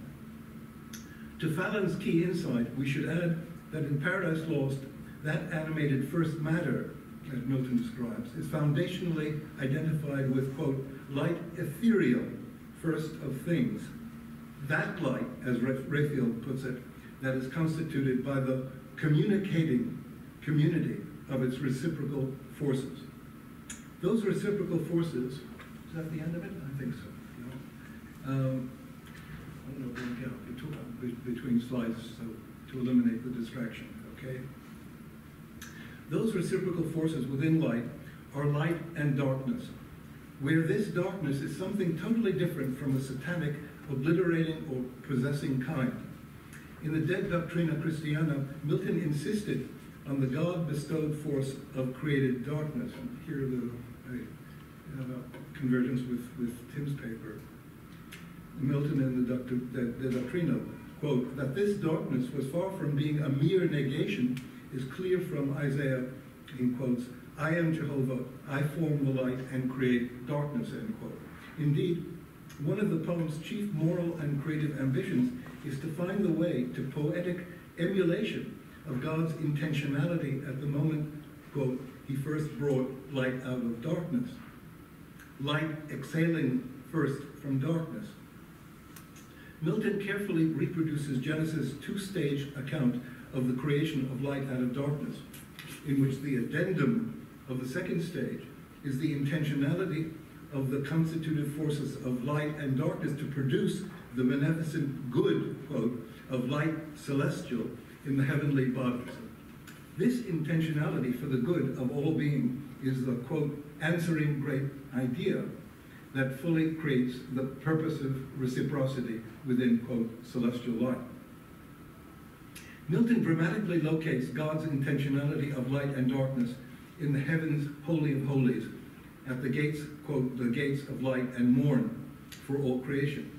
There, in a, quote, a cave beneath the mount of God, light and darkness, quote, in perpetual round dislodged by turns, which makes through heaven grateful vicissitude, end quote. Commentators have surely been correct in hearing something like an allusion within these verses to a passage in the third book of the Fairy Queen.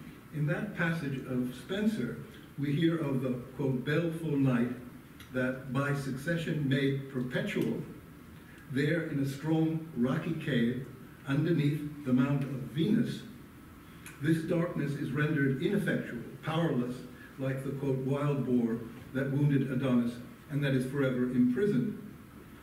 Yet the point of Milton's allusion is made by the pains he takes to distinguish sharply his idea of a darkness that is, so, quote, obsequious, which means in Milton's English, obsequious means dutiful, serviceable. He distinguishes that kind of darkness from Spenser's variety of threatening imprisoned forces of darkness in that mount. So too, in contrast to Spenser's account of Venus's possessive, even imprisoning and exploitative, as well as sterile eros, we will soon see that Milton's, quote, male and female light, end quote, are reciprocal, in quotation marks, and procreative, creative of a, quote, communicating community. This reciprocity is enabled by darkness of a special kind. I propose that the emergence of this purposive higher order darkness that is reciprocal with the emergence of the purposive higher order celestial light is one of the poem's most important and most challenging poetic transformations. In Paradise Lost, this darkness is systematically, purposively produced as a force of negativity in the experience of the sublime. Correlatively, that experience of the sublime is the result of encountering the effectively endless, quote, perpetual progression of this reciprocal light and darkness, dislodging by turns. Thus, the purposive production of higher order darkness as a force of negativity, obsequiously, dutifully, serviceably, creates the condition of self-effacement that opens the way to experience of the purposive higher order celestial light. That light radiates community and coexistent being. I will soon say a further word about the sublime and this productive negativity of darkness. In Paradise Lost, entering into the reciprocity of coexistence by expressing the reciprocal forces of light and darkness aims to fulfill Milton's early hope of education, quote, to repair the ruins of our first parents' by regaining to know God aright, end quote. As we have begun to see, expression of this kind is not mere representation, but rather the onward, animated communication of those higher order reciprocal forces of light and darkness.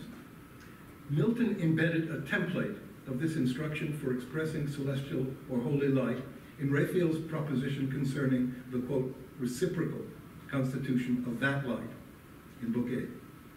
Raphael there unfolds this proposition in response to Adam's question, repeating Eve's question about so much of the light of the universe that is apparently, quote, useless when sleep hath shut all eyes. Raphael explains this in the form of hypothesis that must itself be explained. We will see later that these are the specific verses of Paradise Lost on which Kant repeatedly focuses, focusing as well on the form of its hypothesis. This is Raphael in Book 8. What if that light, sent from Earth through the wide conspicuous air to the celestial moon, be as a star, enlightening her by day, as she by night this earth, reciprocal? If land be there, fields and inhabitants, her spots thou seest as clouds, and clouds may rain, and rain produce fruits in her softened soil, for some to eat allotted there, and other suns perhaps with their attendant moons thou wilt describe, communicating male and female light, which two great sexes animate the world, stored in each orb perhaps with some that live. In fact, Raphael has prepared his template of the reciprocal of light in the following prior hypothesis about the reciprocal moving forces of light and darkness within the animated matter of the heavens themselves. Okay. What if the sun and the forces of light, he offers, are moved contrary with thwart obliquities in a nocturnal and diurnal rhomb, a wheel of day and night, so that earth, industrious of herself, fetch day traveling east, and with her part averse from the sun's beam, meet night, her other part still luminous by his ray. The phrases moved contrary with thwart obliquities, nocturnal and diurnal rhomb, and wheel of day and night have often come in for perplexed commentary. Even strained suggestions that Milton goes to the trouble of elaborating these ideas only in order to remove them from speculation. Milton certainly frames all of the poem's assertions concerning the nature of material creation with provisos and caveats that remind us of the limitations of human understanding. Yet in Paradise Lost, this mere hypothesizing, the back and forth of our weighing those matters, itself expresses something solidly real in the forces of reality itself, namely a back and forth movement of forces in the mind that are themselves the effect of the reciprocal back and forth purposive forces of light and darkness within the, quote, first matter that is light ethereal. In citing these ideas, Raphael has prepared for the arch hypothesis and our experience of the reciprocal forces of male and female light that animate the world. The reciprocal radiation of that light is not a simultaneous mirror shining. Rather, it is a successive or serial communication of, quote, the sun's beam that forms a chain of bestowals of that light. This serialism anticipates the subsequent chain of clouds, rain, soil, fruit, and, quote, some to eat. We are gradually given to understand that the determinant of this ongoing reciprocity is a founding idea, God's, quote, great ideal of the purposive chain. The beneficiary entities within the chain abide by and within the purposive design of this reciprocity. Sociologists have recently given a name to this kind of reciprocation, calling it serial reciprocity. Rather than making repayment to the benefactor agency, reciprocation of an equivalent benefaction is here necessitated in the form of paying onward to another beneficiary, person or thing. That other beneficiary is then moved by the necessity of reciprocally, serially forwarding an equivalent benefaction to someone else, to someone or something else.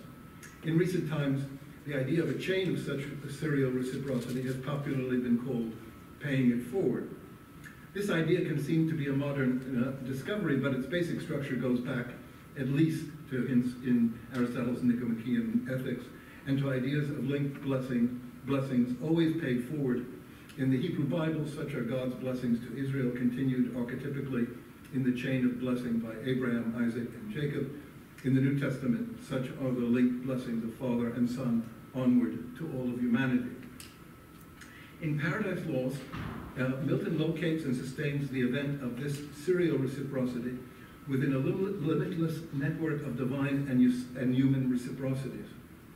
Preeminent and central among these representations of a reciprocal expression of light is a specific scriptural model and warrant that Milton invokes throughout the poem.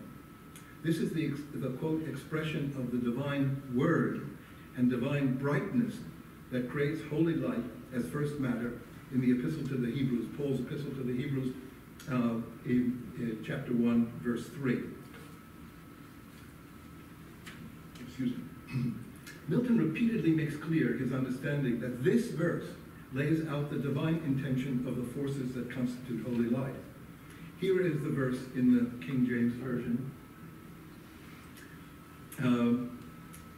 where the Greek noun charakter, expression, is rendered in adjectival form.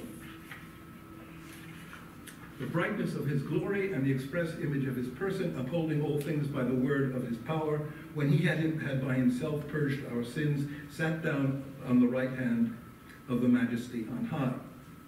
From this verse, Milton again and again invokes God's intentionality of reciprocities of both word and light, both together, answering the good of his great idea. Throughout the poem, throughout Paradise Lost, the participle answering, quote, answering, that we meet within the phrase, answering his great idea, is extended to repeated usage as a verb and noun of the answer. By the end of the poem, we understand, even experience, how emulating the answering act of creating first matter, that, quote, first brought forth light out of darkness, end quote, has now been performed in the realm of the human. Milton's references to the scene of light's creation, quote, of heaven firstborn, undoubtedly reflect his awareness that Hebrews 1:3 is itself in intensely close reciprocity with the answering relation of light creating word to light creating word in Genesis 1:3. So that Hebrews 1:3 of the New Testament itself answers Genesis 1:3 of the Hebrew Bible. From among, and by the way, the verse, the crucial verse in Paradise Lost where Milton talks about providing his own expression of this light is book 3, verse 3. And which comes then to 33, which then is the 3 years of Christ at the crucifixion. Something going on there, clearly, that he's playing with. Okay. From among Milton's multiple invocations of Hebrews 3, I hear, instance, Raphael's invocation unfolding of this verse in book 6. He, the Father, said, and on his Son, with rays direct, shone full. He, oldest Father, full expressed ineffably into his face received, and thus the filial Godhead answering spake, power thy giving I assume, and gladly shall resign, when in the end thou shalt be all in all, and I in thee forever, and in me all whom thou lovest.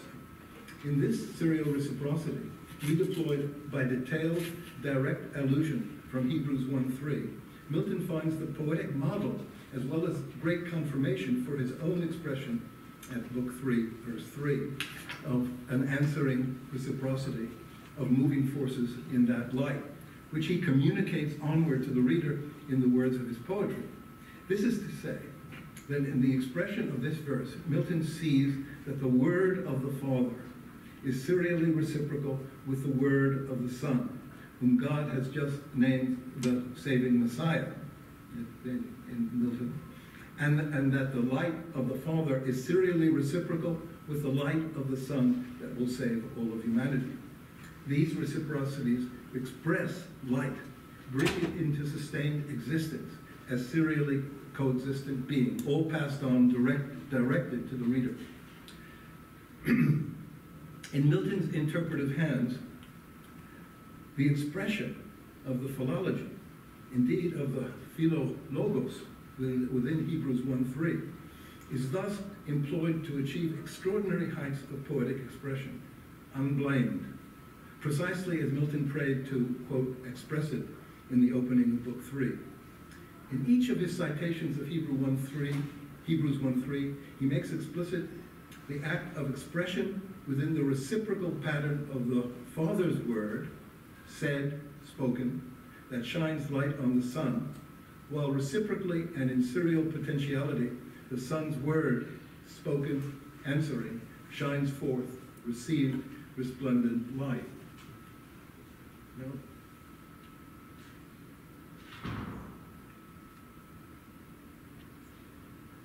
Something has dropped out. That's okay.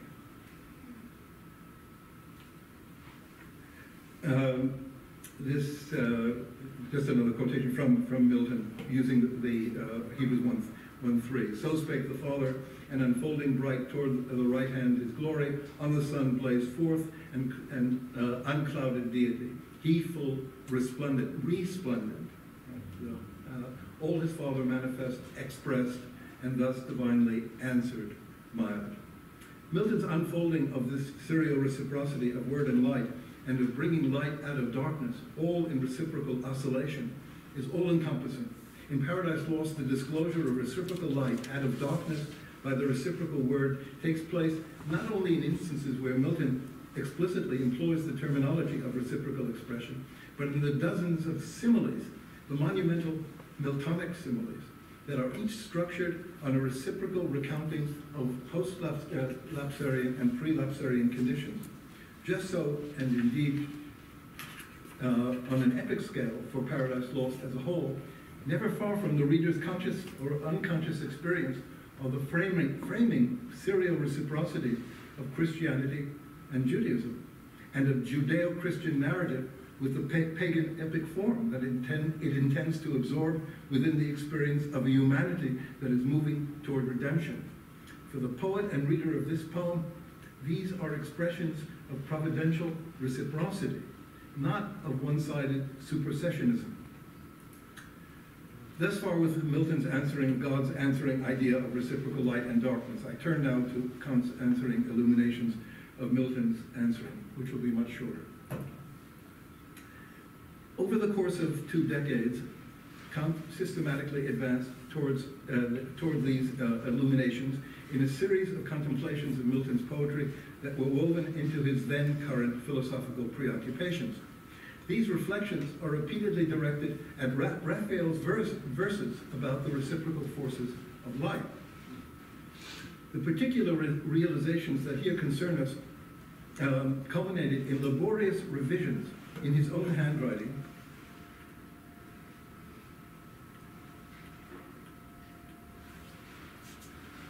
This is Kant's manuscript. His revisions in his own handwriting of 2 pages of the manuscript known as the Opus Posthumum.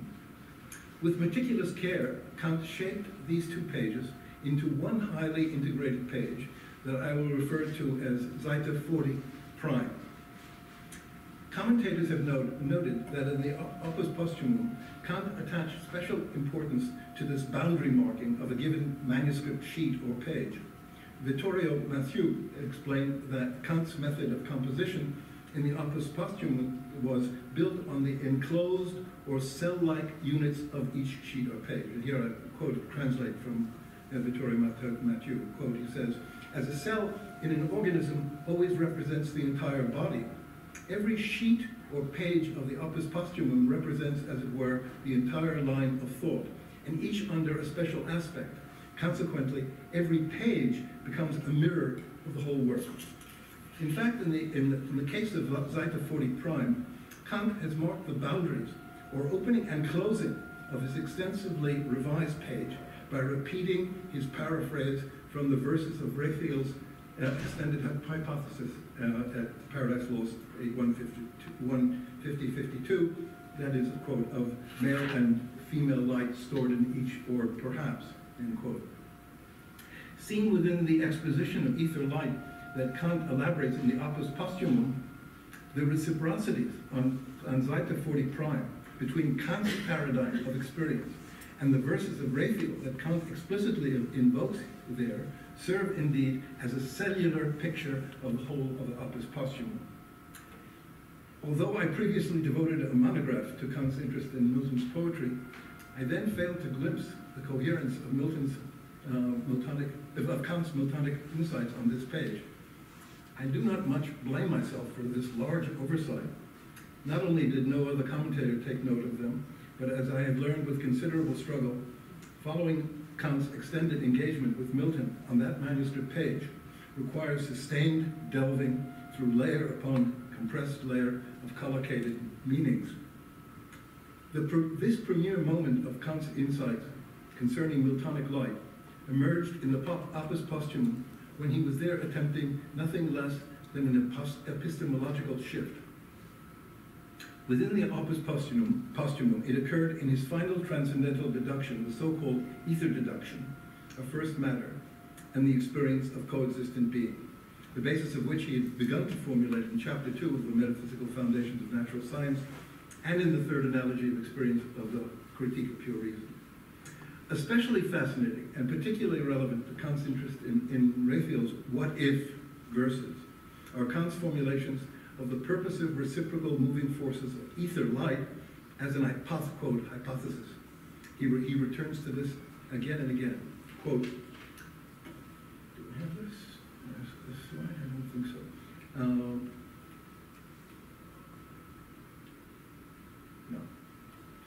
No. This is Kant. Light material, Lichtstoffe, produces community in the moving forces of the matter of celestial bodies. This connection, he says, does not just establish the hypothesis, the hypothesa, of the experience of light material, but its actuality, which latter is contained in the concept of experience of the unity of moving forces. Although Kant's ideas of an ether light, in any of their versions, must now strike us as totally superannuated, there is no contradiction between our current views of physical reality and Kant's basic propositions that the mind, too, is made of primary matter, and in addition, that it is moved by forces of attraction and repulsion to trace such reciprocal forces in its own experience, not least in its experience of light. Of course, by the 19th century, theories of an ether were sharply displaced by theories of other kinds of primary matters. Yet even the most recent scientific developments in defining matter and energy describe a primary matter that is animated by reciprocal moving forces of repulsion and attraction, not least in photons of light. Without making even the smallest claim for the scientific prescience of Milton or Kant in these matters, I proceed on the conviction that the greatest poets and the greatest philosophers intuitively sustain a continuous applicability of their perceptions of reality to the realm of our lived experience of that same reality. This is not to deny that many of the representations of reality in Paradise Lost are at the same time symbolic. In Paradise Lost, the literal and the symbolic representations of reality do not exclude each other. In Raphael's verses, Kant observes that the condition of co-existent reciprocal experience of light in day, quote, day and night, as in Milton's Wheel of Day and Night, light and darkness, would be impossible were it not for the superadded directing force of the purposive, quote, preceding idea of an immaterial being. There's a basic proposition throughout the Opus Posthumum. There has to be a preceding idea of it provided by an immaterial being or by an immaterial proposition within the human, he says, immaterial principle in the mind. Kant says this is a primum movens of that first matter, which he says is, quote, also arousable as an active principle within the human mind. Almost certainly, for Kant, this arousal as an active principle in the human mind was, and here I see the convergence between what I'm describing and what Rachel described, yes, of some kind of arousal which is already in the mind. But it seems to me that what Milton is also doing is explaining to us how that arousal is caused, what arouses it. that concerns it. So almost certainly for Kant, this arousal as an active principle in the human mind was at least in part a function of the experience of the sublime that he analyzed, which has also been mentioned here, both by Tim and by Rachel. Yes, and it seems to be crucial for Milton always. For Kant, this arousal as an active principle in the human mind was at least in part a function of the experience of the sublime that he analyzed in the quote, analytic of the sublime with a critique of aesthetic judgment, the third critique, where the sublime of Milton's representations of light are of central interest to him, as they were in the whole of the German and English exploration of the, in the whole of the German and English exploration of the sublime, beginning with Edmund Burke. Here I only recall that the heart of Kant's theory of the sublime is his proposition that encountering an endless, in Milton's word, perpetual, in encountering an endless, a perpetual progression, the mind experiences a suspension that is pure freedom, liberty, yes, promiscuous, I guess you could call it, that is pure freedom as well as moral feeling, the experience of that which Hegel would rename as philosophical, quote, negativity. For Kant, in any case, fully as much as for what Milton invoked from Hebrews 1:3, a proceeding or originating purposiveness or intentionality thus forms the onward serial intentionality in all being, whether as the provision of an immaterial being or as the active principle of the human mind aroused to freedom and the directedness of moral feeling. On Seite 40 prime, Kant concretely implemented this insight concerning such a purposiveness or intentionality. He did this by inserting a, quote, actus of cognition, end quote, of the preceding idea. In this case, provided by Milton's citation of the angelic immaterial being, who is himself only citing the first of immaterial beings. Kant formulated the concept of the actus of cognition as follows, quote, we can know no objects, either within us or lying outside us, except insofar as we insert in ourselves the actus of cognition, end quote. This too is for Kant a serial reciprocity. For Kant and for what he sees in Milton's overall aims, even in Milton's intentionality within these particular verses, insertion of an actus of cognition bestows the purposiveness of co-existent being on the intentionality of cognition itself. Excuse me. To sum up, here in their Kantian forms,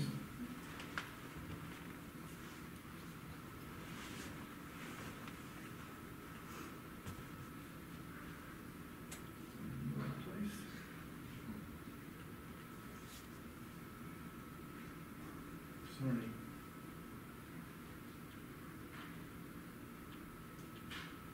Yeah, okay. Here in their Kantian forms, but in the order that Milton's Raphael presents them, are the virtually exact equivalents of Raphael's terms that Kant inserts as his own actus of cognition, that is, of the multiplex elements of the actus of cognition that he is recognizing or recognizing in those verses. The first of these principles. To reach the goal of experience of the unity of coexistent being, the, quote, insertion of a hypothesis, a what if that is actual, as a preceding intention idea is indispensably required. This may be provided by an immaterial being and is arousable as an active principle, or immaterial principle within the human mind. This preceding idea is of the purposive animated first matter that Kant refers to as ether light. Ether light, like Milton's light ethereal, or that light, animates the world in reciprocal movement, so that the communicating ether light creates the reciprocal community of coexistent being. The identification in the hypothesis of the animating forces of light with the moving forces of the two sexes that animate the world, including the celestial bodies and their possible inhabitants, exhibits the generative purposiveness, the communicating of the preceding idea, even if only to unknown ends, as Raphael says. For Kant, the actuality of the hypothesis for the human mind derives from its being the effect of the moving forces of light, of animated first matter. Last, the human mind's hypothesis that is actual of the reciprocal moving forces of ether light or light ethereal answers to God's preceding idea of the reciprocal forces of light and darkness. In the reverse-wise, that's not Kant's term, it's the umgekehrt, tracing or expressing of these reciprocal perceptions, we fulfill the intentionality of communicating the preceding idea of purposive, co-existent being. By following Milton in the elements and reciprocal forces of this reciprocity, Kant thus achieves his own striking beauty of philosophy, his own irradiated mind, in Milton's terms, communicating co-existent being onward with Milton's poetry. Thank you.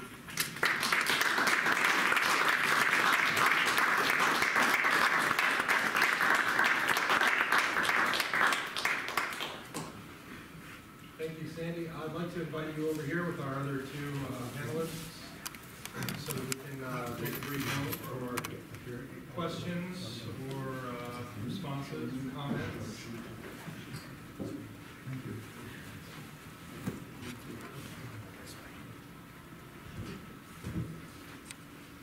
I guess I'll start out. It's not exactly a question, it's just kind of a comment.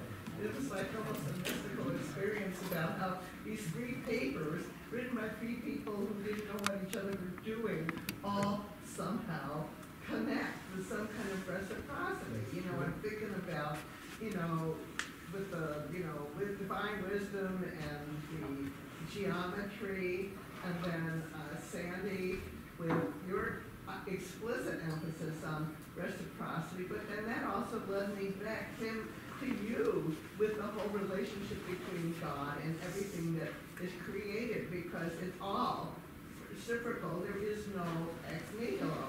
So I mean, it's just, I know there's no, you know, respondent to this. And Rachel, somebody please say something. I mean, it really hit me as I was just listening to one after another. And Steve, did you know how their brilliant papers would intersect in a strange way? I mean, they're totally different, but, you know, it was really kind of amazing to me. I didn't know, I was hopefully optimistic. Anyhow, it's just the comment to start and then the pictures. I love them. Love them.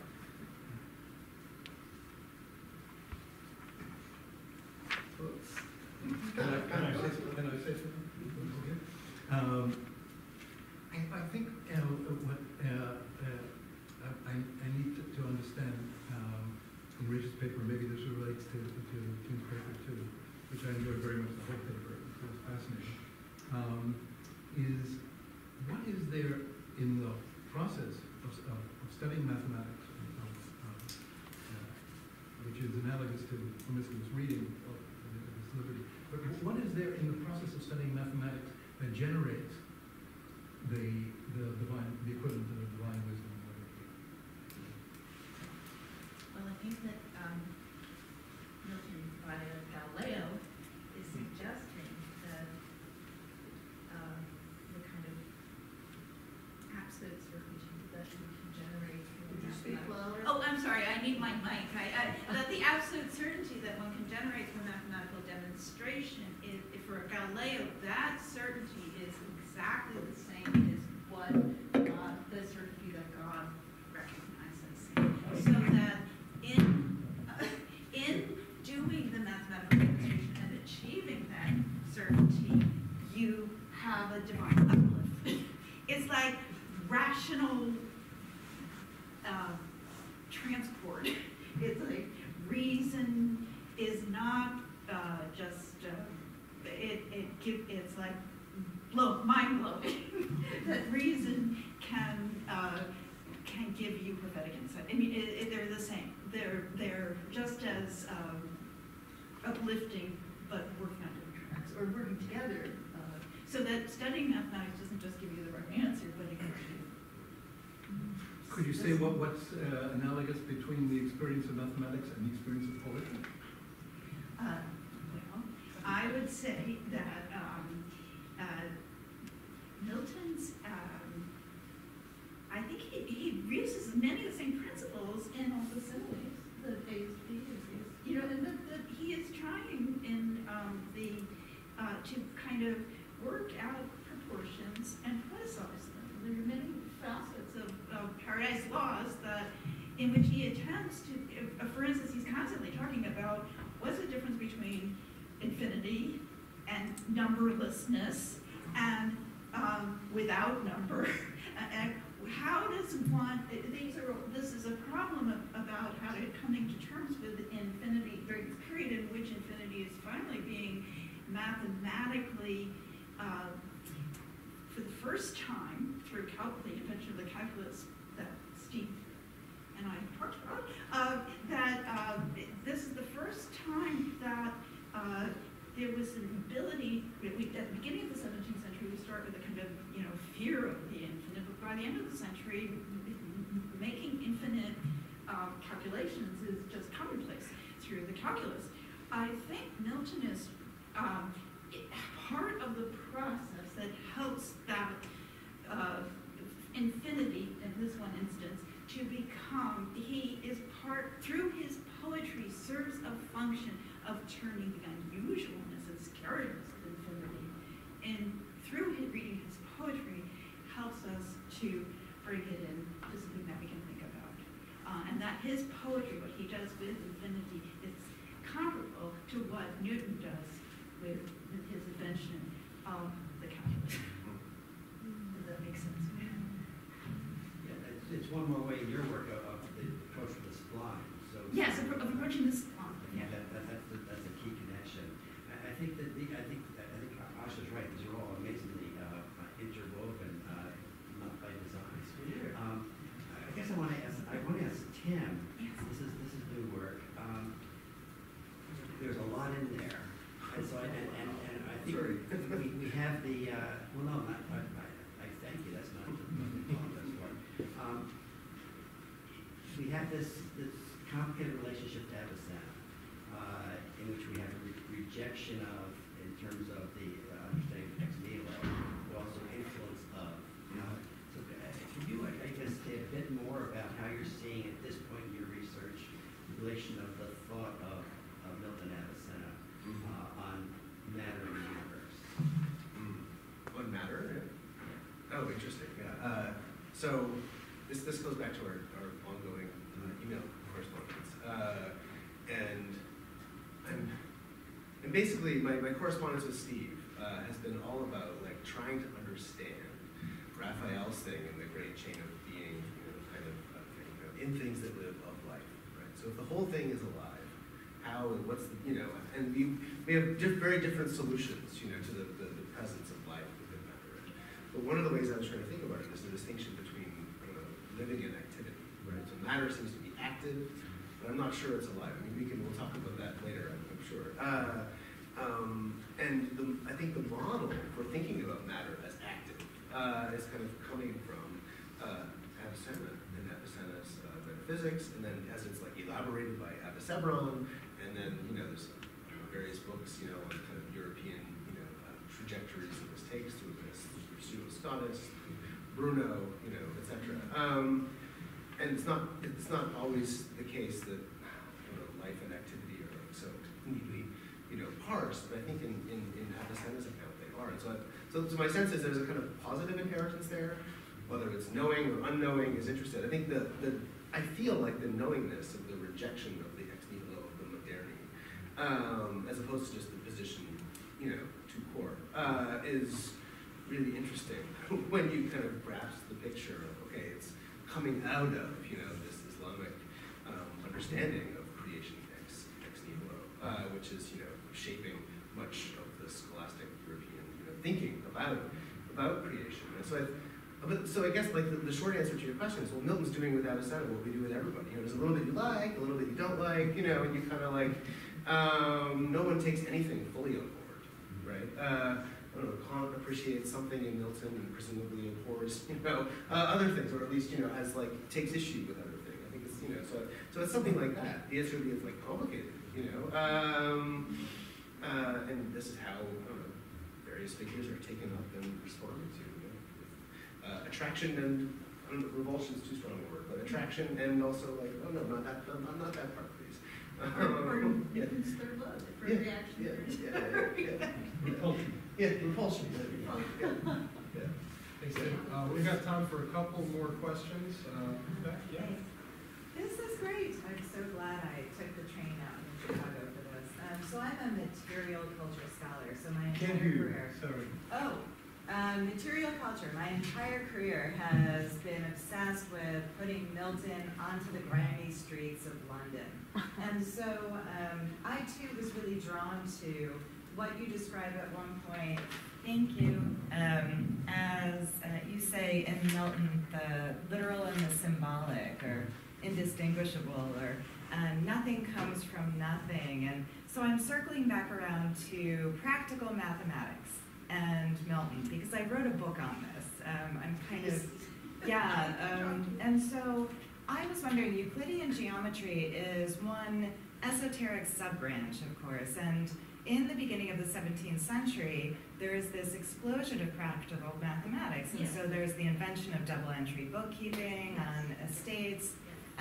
There is the embrace of the surveyor or the non-university, and in fact, this kind of reflects in the academic development of mathematics as a field of study, which is pretty late, right? Yes. And so Euclidean geometry is seen as circumscribed and for the fit though few, but Milton, of course, is the son of a debt collector. He is very in this world of mathematical knowledge as this expansive, promiscuous, alternate literacy that includes all of the mechanics. And so in Of Education, Milton literally says, let's bring in, right? And so I'm wondering if maybe your thoughts on, and liberty. So liberties of London were territories outside of the city wall that surveyors were brought in to map during the encroachment of the crown, right, from Westminster into London. And so is there a way of thinking through this kind of mathematical literacy as distinct from and actually more accommodative of thinking promiscuously and reading promiscuously, especially when we're thinking about Areopagitica as like the knowledge and survey of vice, right? So in this way, we're not having to go into the eternal, but rather we're seeing the simultaneity of the literal and the symbolic, the material in the immaterial, right? That is a very multifaceted question. My one time to start to answer it is that when you mentioned, and perhaps I should have made it clearer in my paper, that Milton, the new geometrical method is kind of a rejection of Euclid. Particularly as we see via Hobbes, who is often thought of as a nominalist, but he actually is very, very interested in definitions. So he takes Euclid to task for saying, what is a line? It doesn't make any sense.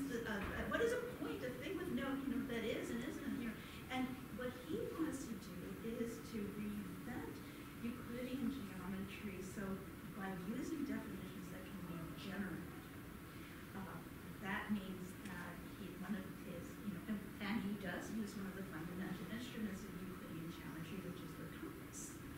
And my reading of that scene with somebody, whether it's Kant or Sandy, I can't remember who mentioned when God, when the sun comes forth, the compass is a generative definition of a real thing. you generate the definition so that it is it's not circumscribed, it's the very basis for everything. I have more to chat with you about. I did. It's basically for Sandy, but in a way for everybody, because Kant, the question is there a sense in which Kant is misunderstanding Milton? Because for Milton, creation is out of, God creates out of himself. But Kant is seeing, your phrase is a purposive, proceeding idea of an immaterial being. Or is it simply that we have a truth, but we don't have the language in Western metaphysics to talk about this? Because if God creates out of himself, then matter couldn't be totally immaterial, could he? And if, so that's the, I guess that's the, I understand the Kantian point of view. I mean, Kant then would be one of these, retroactively, one of these modernity that Tim was talking about. No, I don't think so. I think, in a way, he kind of anticipated your question. And on the wrapper of one of the fascicles of this manuscript that we have, he wrote, "If there were not the Spirit of God moving everything, there would be no transcendental philosophy." There would be no what? No transcendental philosophy. And I think that speaks to what you're talking about. I mean, he also goes back to that kind of point of derivation, just as Milton does. It seems to me that it's uncanny the coinciding of Milton's schematism and Kant's. And he sensed this. And you know, it was against the whole spirit of the times in Germany, because Goethe and Schiller were just at that point emerging. And he said the only two modern geniuses are Shakespeare and Milton, not the Germans. So he felt this tremendous identity with Milton, I would say. We have time for 2 more questions. Go ahead, Jim. I'll go. Yeah. Thank you all. This was really great. Ask a question. Tim, the reading the moderns is amazing, and I wonder. Something I was thinking about yesterday. We were talking a little bit about this, but who then? How might this reconfigure who he thinks the ancients are? Like, because I was struck just rereading Steve's work in preparation for this, and Milton, it seems, actually does think of a early Hebrew philosophy that is also materialist in ways that so anyway, I was just thinking if that changes for you how you think about that question. Yeah, who they are. That's really helpful, right? So that maybe the place to go if you want to get it right is all the way back as far as you can go, philologically, right? To this ancient Hebrew stuff. And the church fathers then, well, they're not modernity, and they're not like, they presuppose matter, I think, on the main, right? And so it's like that God makes matter, and then God makes stuff from matter. So that's like, at least, it's not the same thing that Milton says, but it's like convertible into what Milton says, in a way that like what, I don't know, Avicenna, Aquinas, others, aren't, and so, but maybe it's like, maybe the point is, I was searching for adjectives, what is his relationship with these fathers? And maybe it's something like neutrality, They're like, that's not how I would put it, but they're not like totally up to lunch like the modernity, but if you really want to know who's right, then we got to go all the way back, right? Or something like that. So that's a really helpful. So maybe it's not that the church fathers are the ancient. They're not the modernity, but they're also like not the ancients, and so a kind of helpful correlative would be to like develop an account of ancientness, which he has a lot to say about, ancient Christianity, but also, ancient Hebrew stuff. So yeah, that's very helpful. Yeah. Would Paul be in modernity? If we're looking at the ancient, I don't think so. Yeah, I mean, because, I'm just wondering because, better than I but about Jason Rosenblatt's work about those material and bonus parts of the Paris laws do come out of the, whatever Russ is referencing in the Hebrew philosophy, but that when Milton begins to do his poem, sort of unravels, and it turns into a dualist and anti-body, not an antibody, but an anti-body. So I just got vaccinated. Anti-generation,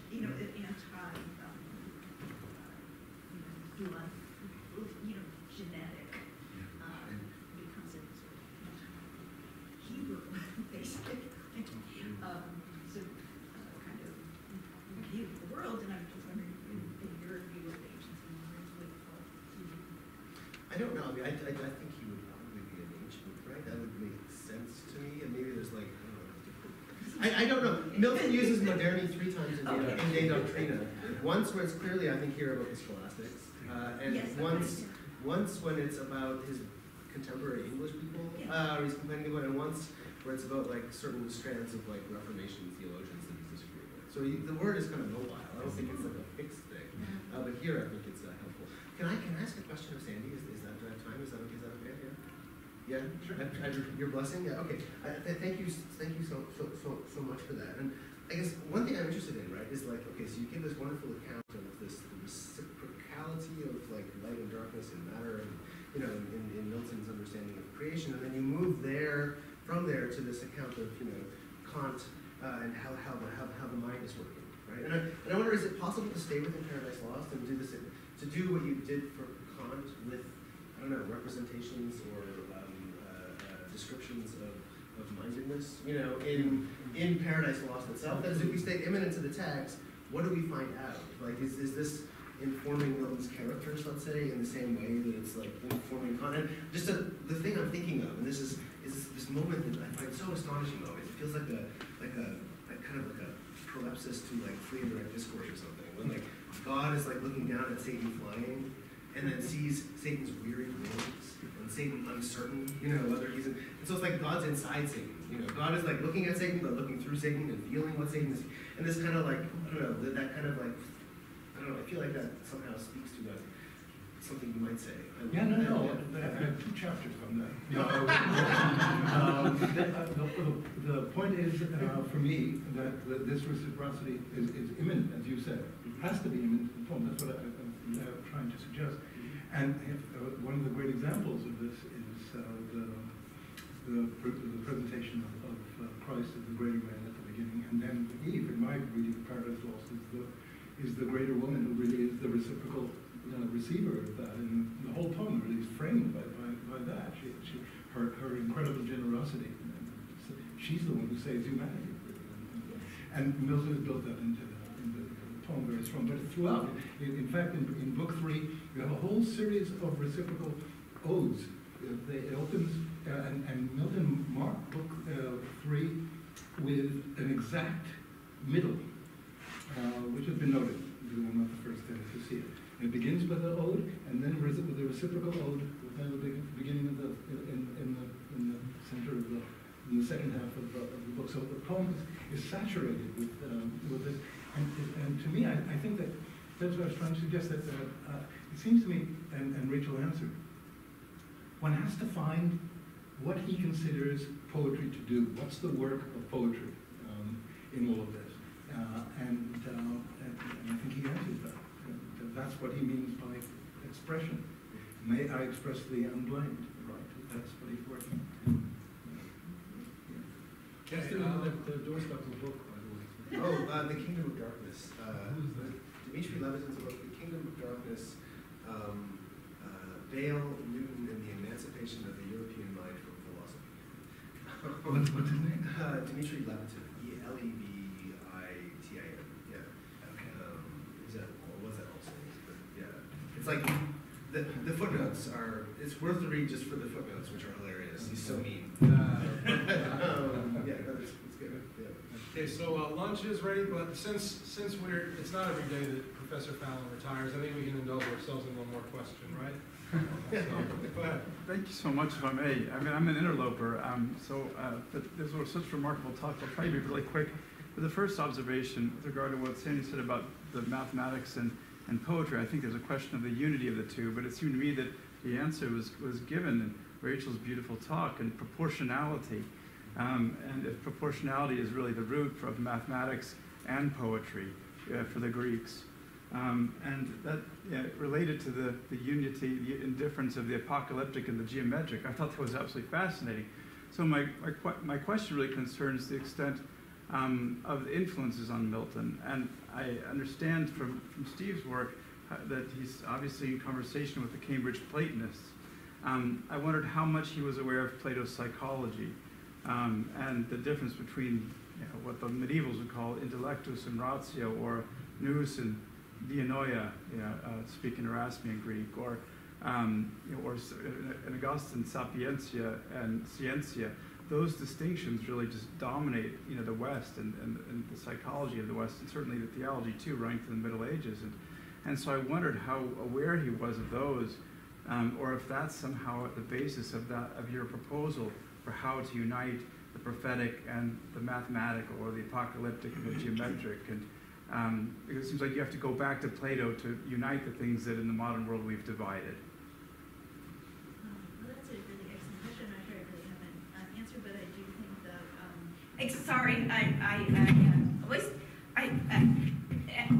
Sorry, I always, people tell me I talk too loud, so then I've worked for years and I don't talk loud enough. So I'm not sure that I can on the spot come up with an answer to your excellent question, but what I would think, though, is that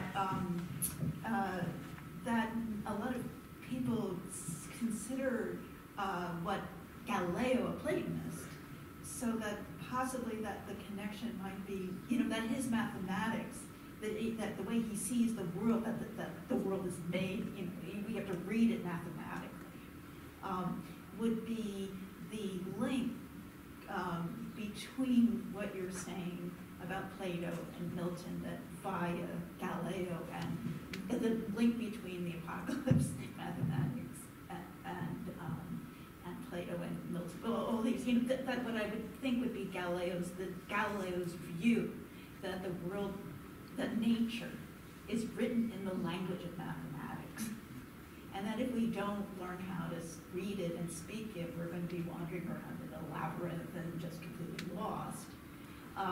But I think that that's often been described as a Platonist view, and that might be the connection. But I have to have you ask me the question over again and give me a little more time to think about it. But my first response would be to go to Galileo's view of the world as inherently is written. It's a book that's written in mathematics, which might also suggest why mathematics can be a poetry, because it's just another way of describing the internal structure of reality. So it's just another language. It's a math, it's translatable mathematics into poetry, poetry into mathematics. It's just like,